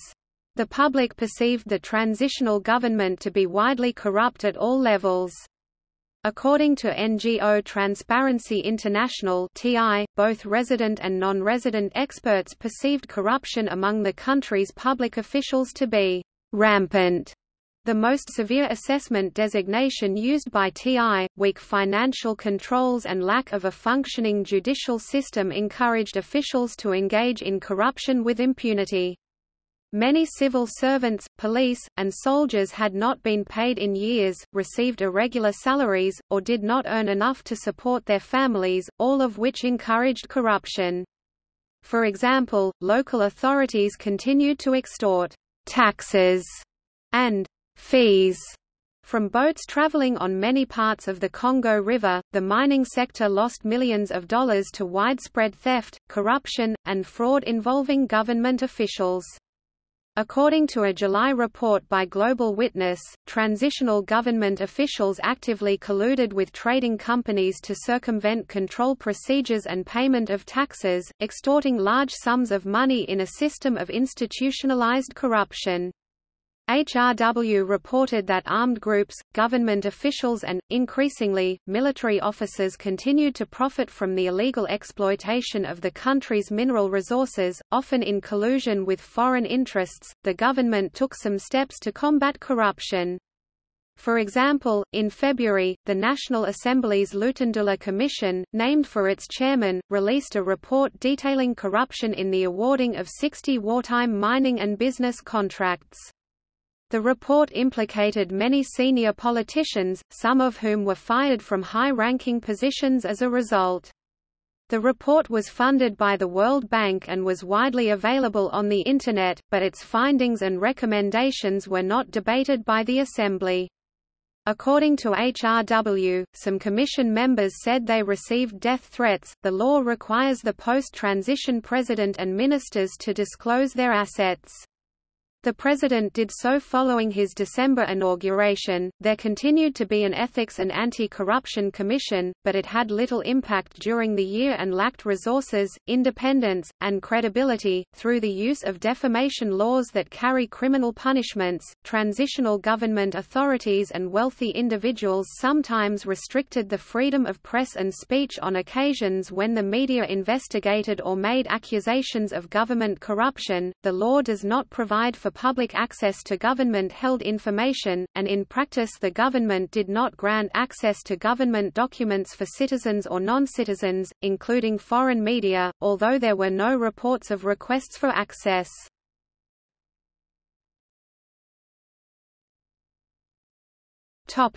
Governmental attitude regarding investigation of alleged violations. A wide variety of domestic and international human rights organizations investigated and published findings on human rights cases. The Human Rights Ministry and the ONDH worked with NGOs and MONUC during the year and responded to their requests and recommendations.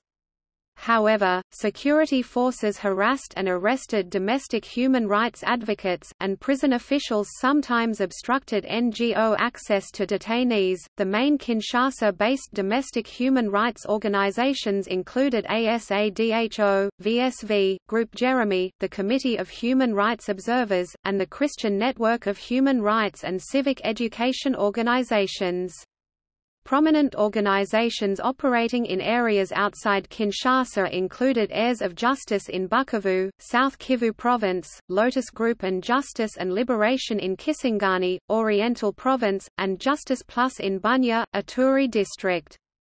The transitional government's human rights bodies met with domestic NGOs and sometimes responded to their inquiries but took no known actions. For example, according to MONUC, armed men, who were believed to be soldiers of the FARDC 813th Battalion allied with renegade General Nkunda and not under Central Command authority, abducted and killed a local NGO member in the North Kivu province town of Masisi. The person was reportedly killed for calling on soldiers to join the demobilization process. VSV President Floribert Chebeya Barizia and Vice President Dolly M. Bunga alleged that the ANR placed them under continuous surveillance after they disseminated a posters intended to persuade citizens not to vote in the general elections.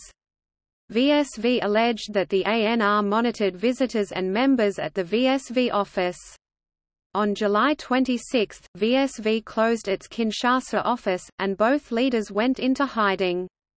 By year's end, they had resumed their positions. The case of two FARDC soldiers arrested for killing human rights activist Pascal Kabungula Kibambi in Bukavu, South Kivu Province in July 2005 remained unresolved, and neither soldier remained in custody. There were reports that local NGOs which did not pay bribes to local officials were subjected to lengthy registration requirements. Unlike in 2005, there were no reports of domestic NGOs censoring their own reports about human rights abuses or corruption by authorities. During the year, unidentified armed men threatened and harassed NGO members, particularly in the east. For example, according to HRW, two domestic human rights activists in the North Kivu town of Goma, Richard Bayunda and Sheldon Hangi, received threatening telephone calls in January and February. Unidentified armed men also came to their homes at night on one occasion in February but were unable to gain entry. The two activists had returned after fleeing the country in 2005 following death threats. On March 18, a member of the National Union of Federalists of the Congo political party threatened Hubert Shizwaka, director of Action Against Impunity for Human Rights, after he issued a press release calling on citizens not to vote for human rights violators. On April 1, he received a death threat via an anonymous phone call, according to AI. According to MONUC, a domestic human rights activist in Ituri district received anonymous death threats between July 5 and July 10, allegedly because of his cooperation with MONUC and the ICC in the Thomas Lubanga case. The transitional government generally cooperated with international NGOs, which published several reports on human rights and humanitarian issues, and permitted them access to conflict areas. However, there were some exceptions.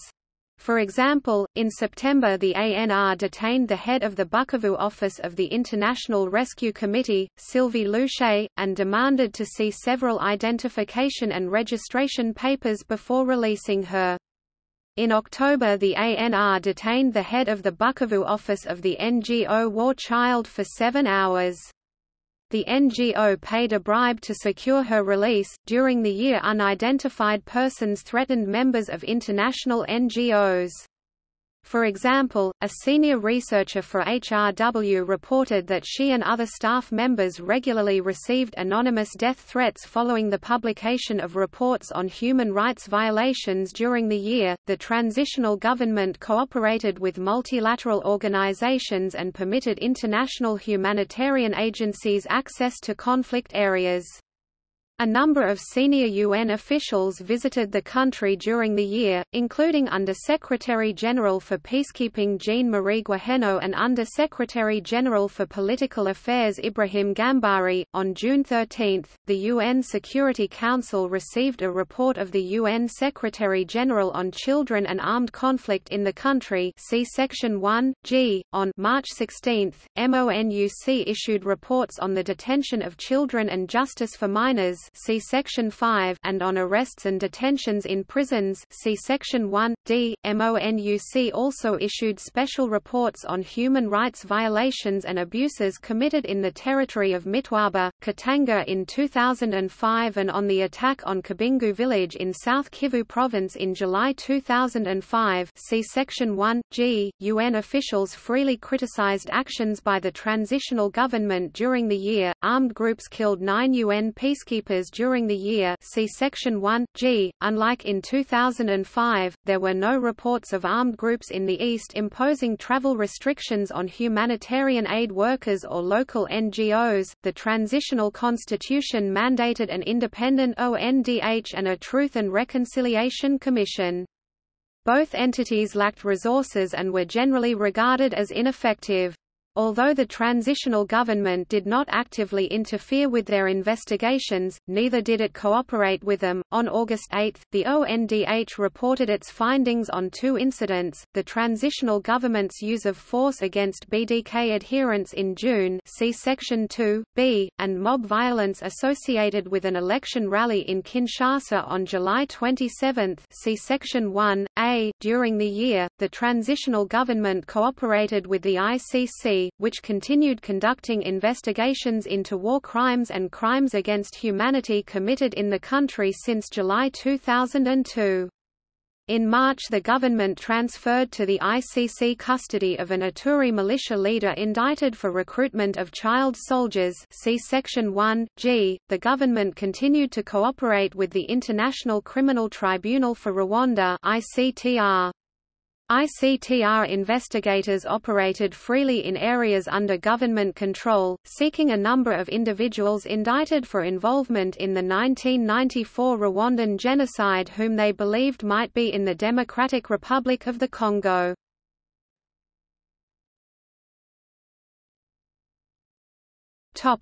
Discrimination, societal abuses, and trafficking in persons. The Constitution prohibits discrimination based on ethnicity, sex, or religious affiliation. However, the government did not enforce these prohibitions effectively, in part because it lacked appropriate institutions.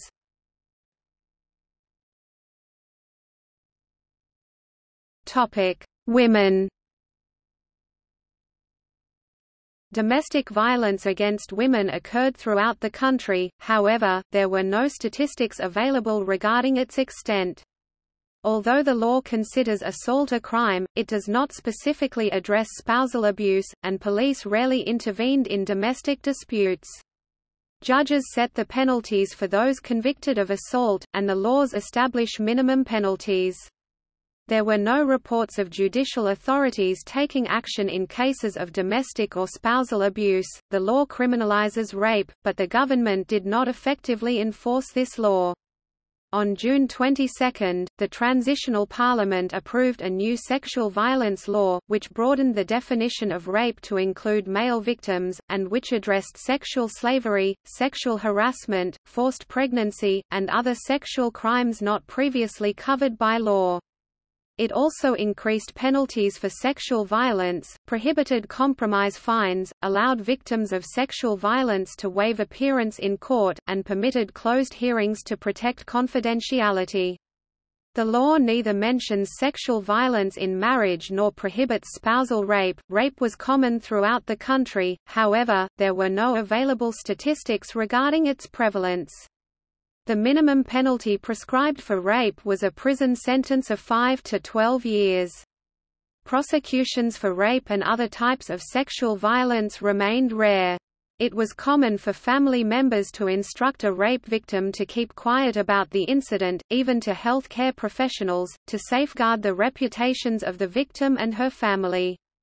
The press rarely reported incidents of violence against women or children. Press reports of rape generally appeared only if it occurred in conjunction with another crime, or if NGOs reported on the subject. Girls and women who had been raped often found it difficult to find husbands, and married women who were raped were often abandoned by their husbands. Some families forced rape victims to marry the men who raped them or to forego prosecution in exchange for money or goods from the rapist. Transitional government security forces, armed groups, and civilians perpetrated widespread rape against women and girls. See Section 1(g). Victims and experts cited widespread impunity as the main reason sexual violence continued.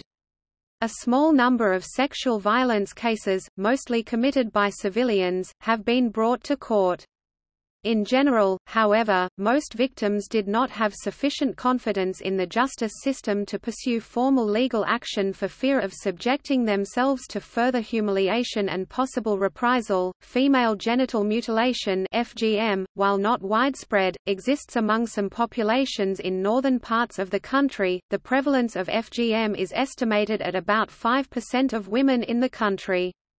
FGM is now illegal. The law imposes a penalty of 2 to 5 years of prison and a fine of 200,000 Congolese francs on any person who violates the physical or functional integrity of the genital organs. The Constitution prohibits forced prostitution and bans prostitution of children under age 18. Although there were no available statistics regarding its prevalence, adult and child prostitution occurred throughout the country, and there were reports of women and girls pressured or forced to engage in prostitution by their families. Security forces encouraged prostitution and used prostitutes, and there were unconfirmed reports that security forces harassed and raped prostitutes. There were reports that women were trafficked. See Section 5. Trafficking. Sexual harassment occurred throughout the country, however, no statistics existed regarding its prevalence. The new sexual violence law prohibits sexual harassment, and the minimum penalty prescribed by law is a prison sentence of 1 to 20 years. However, by year's end, judicial authorities had yet to bring charges in a single case. Women did not possess the same rights as men. The law requires a married woman to obtain her husband's consent before engaging in legal transactions, including selling or renting real estate, opening a bank account, and applying for a passport. Under the law, women who committed adultery may be sentenced to up to 1 year in prison. Male adultery is punishable only if judged to have an injurious quality. The DRC Family Code stipulates that the man is the head of the household and the woman must obey him. Women experienced economic discrimination. The law forbids women from working at night or accepting employment without their husband's consent. According to the International Labour Organization (ILO), women often received less pay in the private sector than men doing the same job and rarely occupied positions of authority or high responsibility. Angelique Narmica, a Roman Catholic nun from Oriental Province, is the 2013 recipient of the United Nations High Commissioner for Refugees Nansen Refugee Award for her work with refugee women who have suffered trauma and displacement in the northeastern DRC.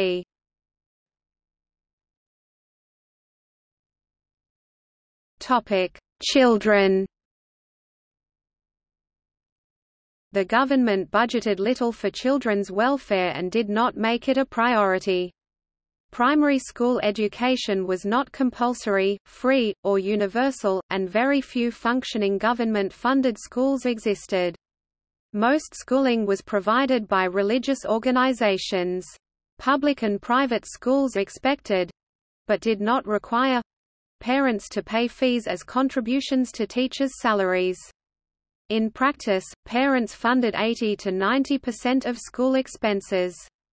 These expected contributions, plus the loss of labor while the child was in school, meant that many parents could not afford to enroll their children. According to the United Nations Development Programme, approximately 3.5 million primary school-age children and more than 6 million adolescents did not attend school during the year. Attendance rates for girls were lower because many parents with meager financial resources preferred to send their sons to school. Barely half of all children reached grade 5, and less than 1% of primary school children went on to complete secondary education. The law prohibits all forms of child abuse.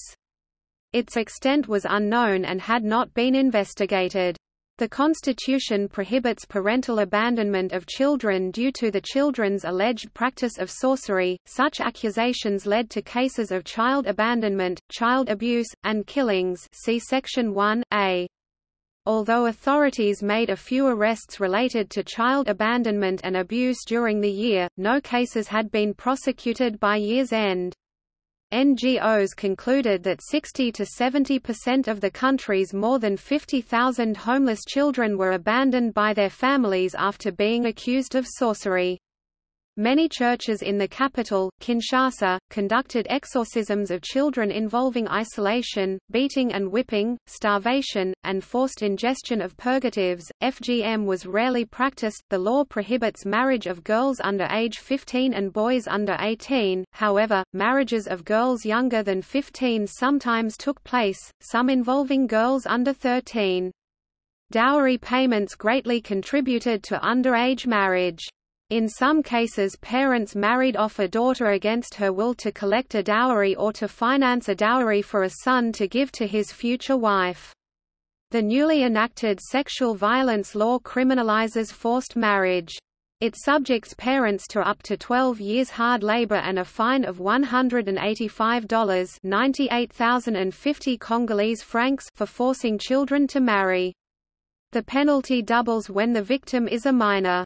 There were no reports of convictions for forced marriage by year's end. Child prostitution occurred throughout the country, however, there were no statistics available regarding its prevalence. Many homeless children engaged in prostitution without third-party involvement, although some were forced to do so. See sections 1(g) and 5, trafficking. In Kinshasa, police allegedly extorted sexual services from child prostitutes. Security forces and armed groups trafficked children as soldiers, porters, and for sexual services. See Section 5, trafficking. Security forces and armed groups continued to maintain child soldiers in their ranks. See Section 1(g). Child labor, including forced labor, was widespread throughout the country. See Sections 1(g) and 6(d), especially in the mining industry and the mineral production, according to the 2014 list of goods produced by child labor or forced labor. The country's more than 50,000 street children included many accused of sorcery, child refugees, and war orphans, although some would return to their families at day's end.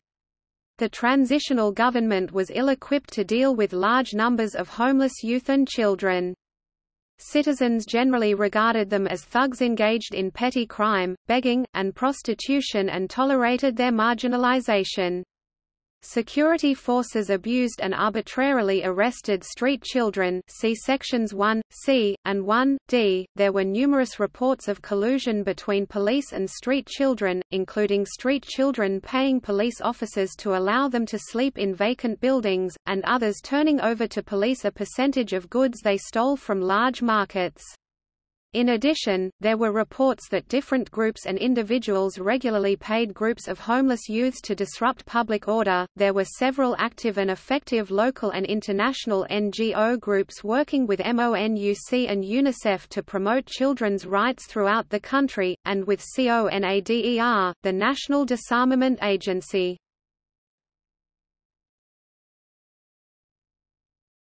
Topic: Trafficking in persons. No specific laws prohibited trafficking in persons, and trafficking occurred, particularly in the East.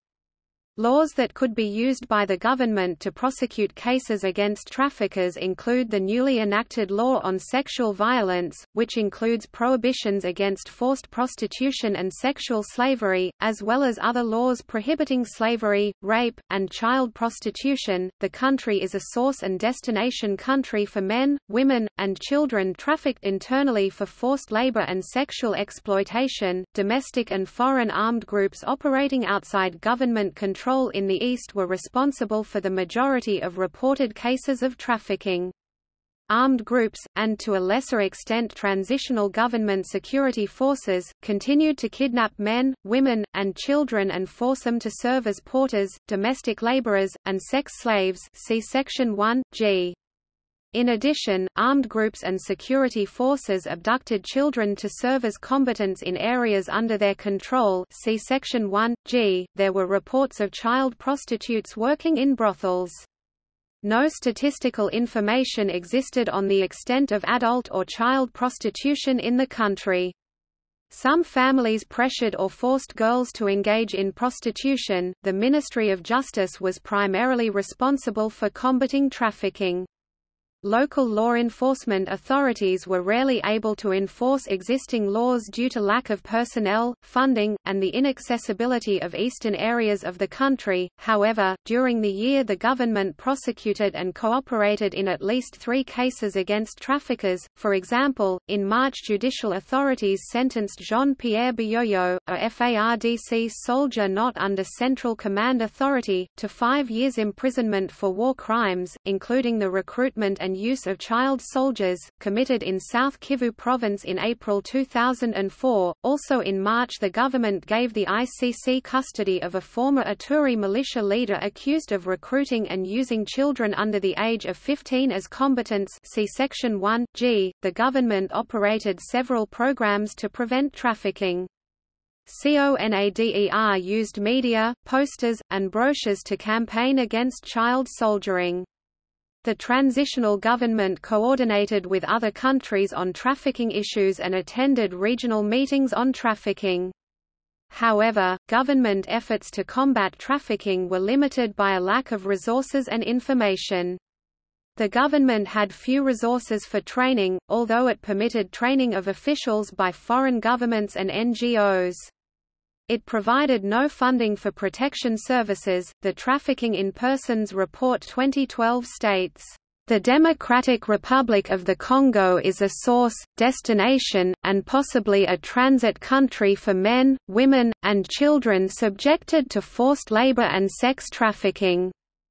The majority of this trafficking is internal, and while much of it is perpetrated by armed groups and rogue elements of government forces outside government control in the country's unstable eastern provinces, incidents of trafficking occur throughout all 11 provinces." And the UN reported that indigenous and foreign armed groups, notably the FDLR, Patriots Resistance Congolais (PARECO), various local militia the Forces Républicaines Fédéralistes (FRF), the Forces de Résistance Patriotique en Ituri (FPRI), the Front des Patriotes de la Justice au Congo (FPJC), the Allied Democratic Forces, National Army for the Liberation of Uganda (ADF, NALU), and the Lord's Resistance Army (LRA) continued to abduct and forcibly recruit Congolese men, women, and children to bolster their ranks and serve as laborers, porters, domestics, combatants, and sex slaves.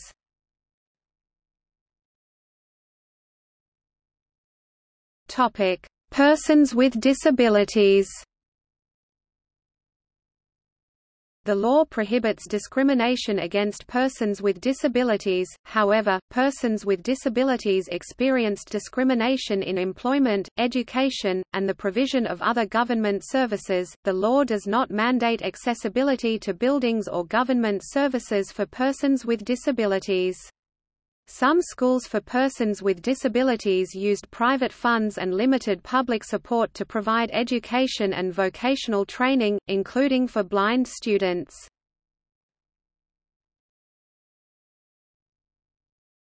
Topic: National, racial, ethnic minorities.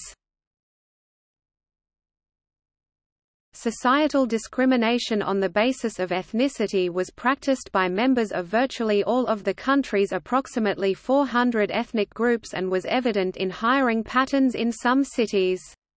There were no reports of government efforts intended to address this discrimination. The Constitution allows citizens to hold only Congolese nationality. The president of the Tutsi community in Goma, North Kivu Province, Dunia Bakarani, claimed this provision was biased and discriminated against the Tutsi ethnic group, some of whom held Rwandan citizenship. However, many citizens, including senior government officials, were widely believed to hold dual nationality. The FARDC and other security forces sometimes harassed, arbitrarily arrested, and threatened Tutsis, including the Banyamulenge, a Tutsi subgroup, in North and South Kivu provinces.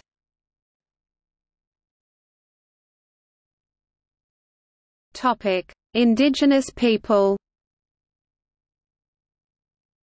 The country had a population of fewer than 10,000 Pygmies Batwa, who were believed to have been the country's original inhabitants. During the year, societal discrimination against them continued. Although they were citizens, most Pygmies took no part in the political process as they continued to live in remote areas. During the year, fighting between armed groups and government security forces in North Kivu province caused significant population displacement of Pygmies. Judicial authorities did not file charges in the 2005 case of a Katanga provincial leader attempting via local media to incite discrimination against the Luba ethnic group from western and eastern Kasai.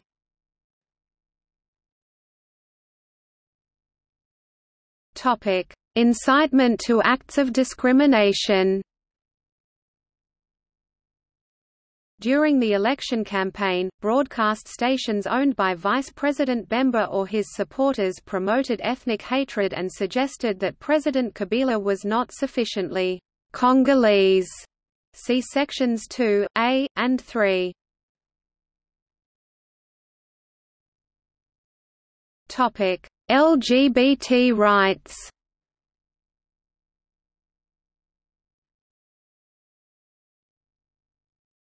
Topic: Worker rights.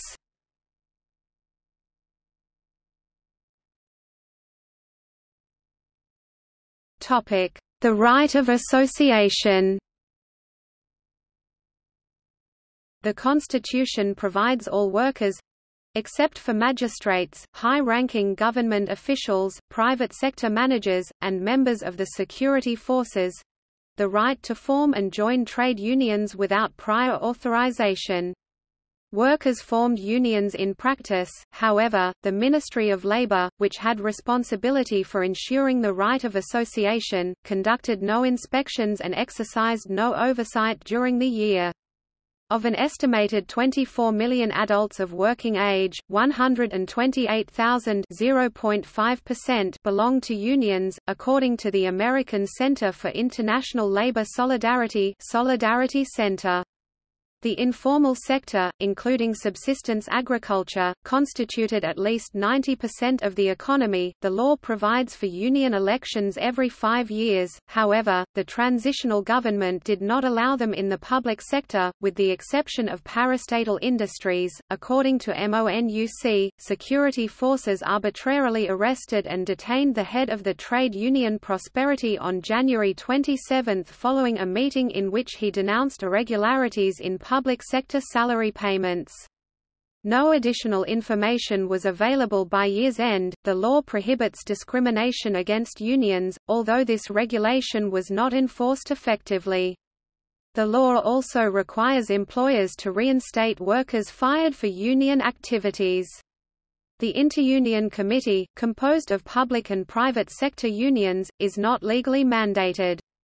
However, it was generally recognized by the transitional government to negotiate with it and employers on labor issues of policy and law. Although the transitional government did not meet with it during the year, private companies often registered bogus unions to discourage real ones from organizing and create confusion among workers. According to the Solidarity Center, many of the nearly 400 unions in the private sector had no membership and had been established by management, particularly in the natural resources sector.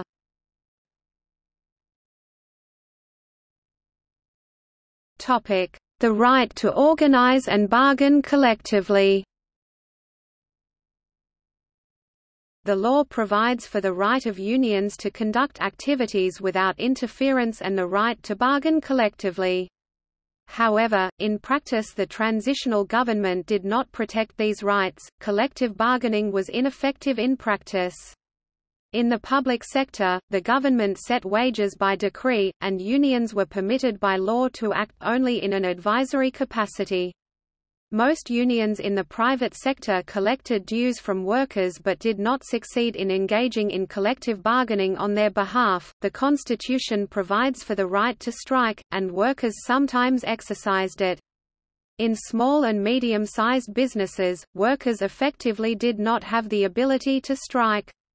With an enormous unemployed labor pool, companies could immediately replace any workers attempting to unionize, collectively bargain, or strike, and companies reportedly did so during the year. The law requires unions to have prior consent and to adhere to lengthy mandatory arbitration and appeal procedures before striking. The law prohibits employers and the government from retaliating against strikers. However, the transitional government did not enforce this law in practice and sometimes jailed striking public sector employees. During the year, union leaders attempted to organize a strike at the diamond concession MIBA in eastern Kasai province. They were all fired. According to the Solidarity Center, there were no export processing zones in the country.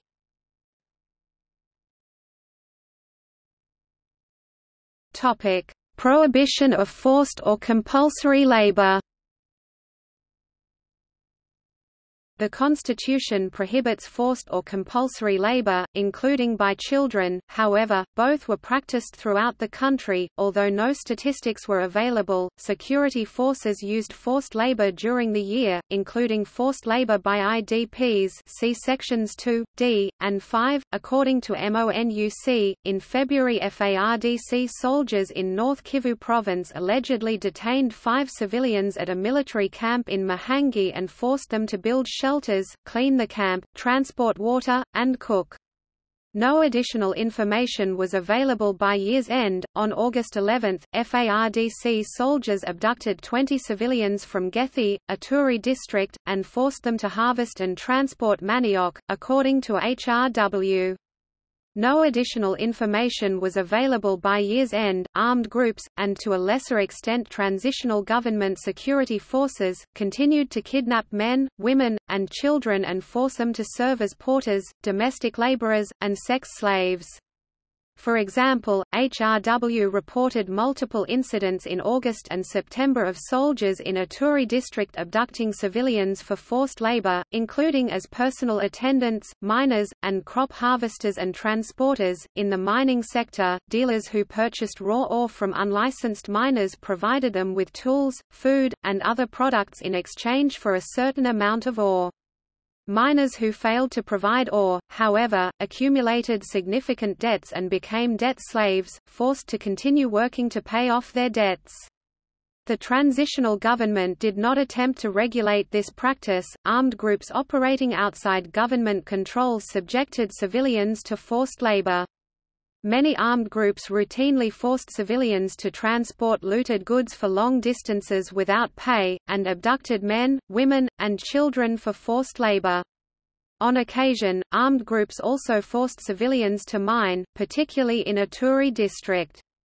Armed groups forced women and children to provide household labor or sexual services for periods ranging from several days to several months. See Section 1(g). On July 4, Rwandan Hutu militia in the South Kivu province town of Shifunzi allegedly abducted 4 men and 3 children.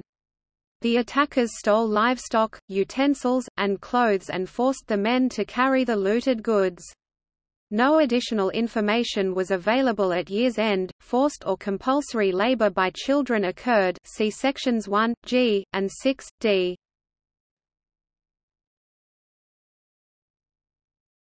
Topic: Prohibition of child labor and minimum age for employment.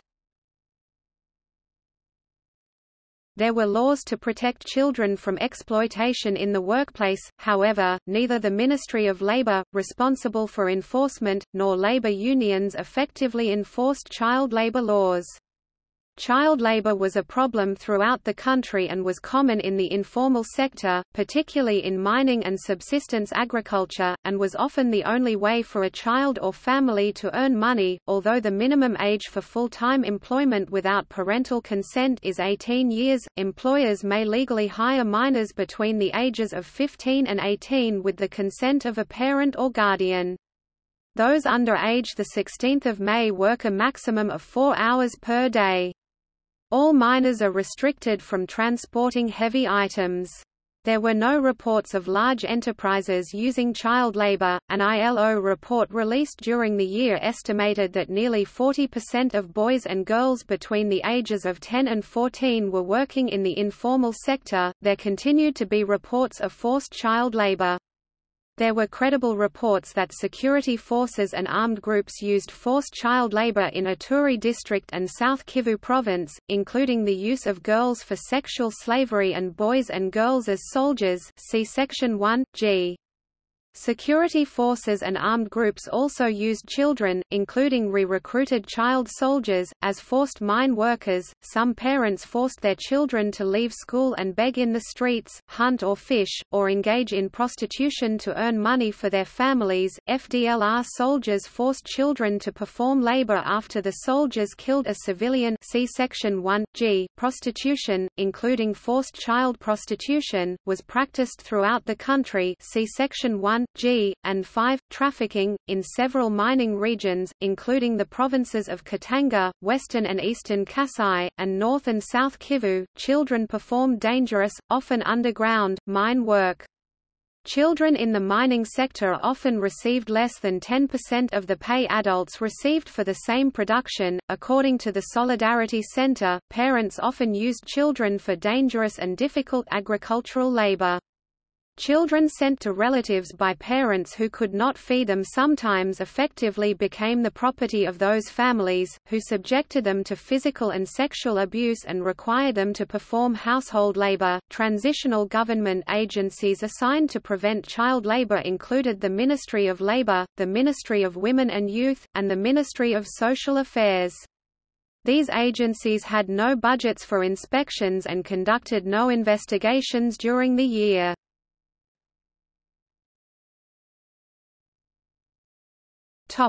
Acceptable conditions of work.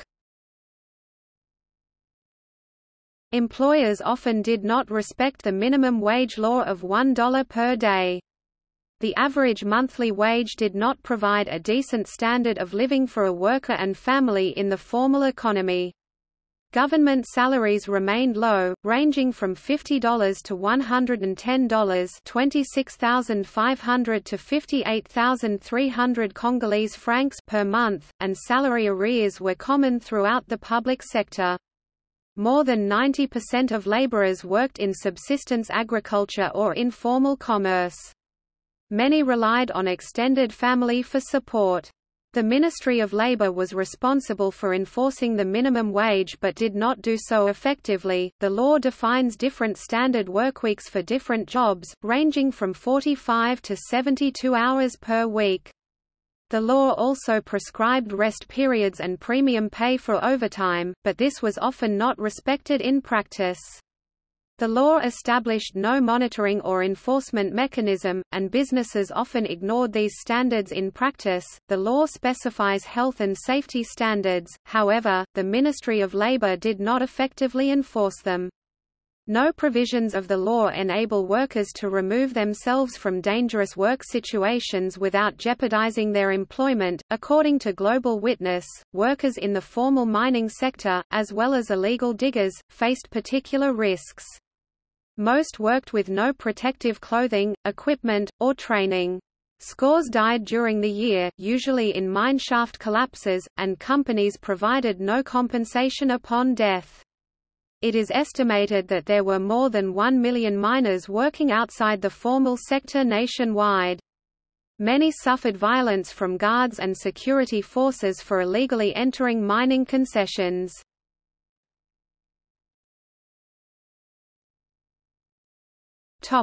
Historical situation.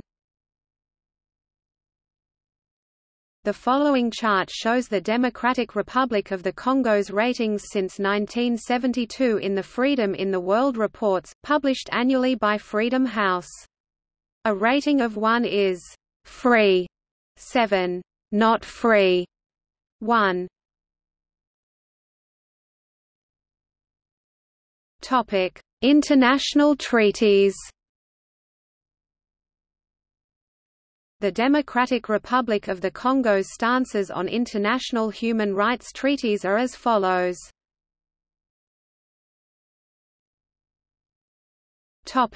See also: Freedom of religion in the Democratic Republic of the Congo, Human trafficking in the Democratic Republic of the Congo, LGBT rights in the Democratic Republic of the Congo, Politics of the Democratic Republic of the Congo. Topic Notes. 1. Note that the year signifies the year covered. Therefore the information for the year marked 2008 is from the report published in 2009, and so on. 2. As of January 1. 3. The 1982 report covers the year 1981 and the first half of 1982, and the following 1984 report covers the second half of 1982 and the whole of 1983. In the interest of simplicity, these two aberrant year and a half reports have been split into 3-year-long reports through interpolation.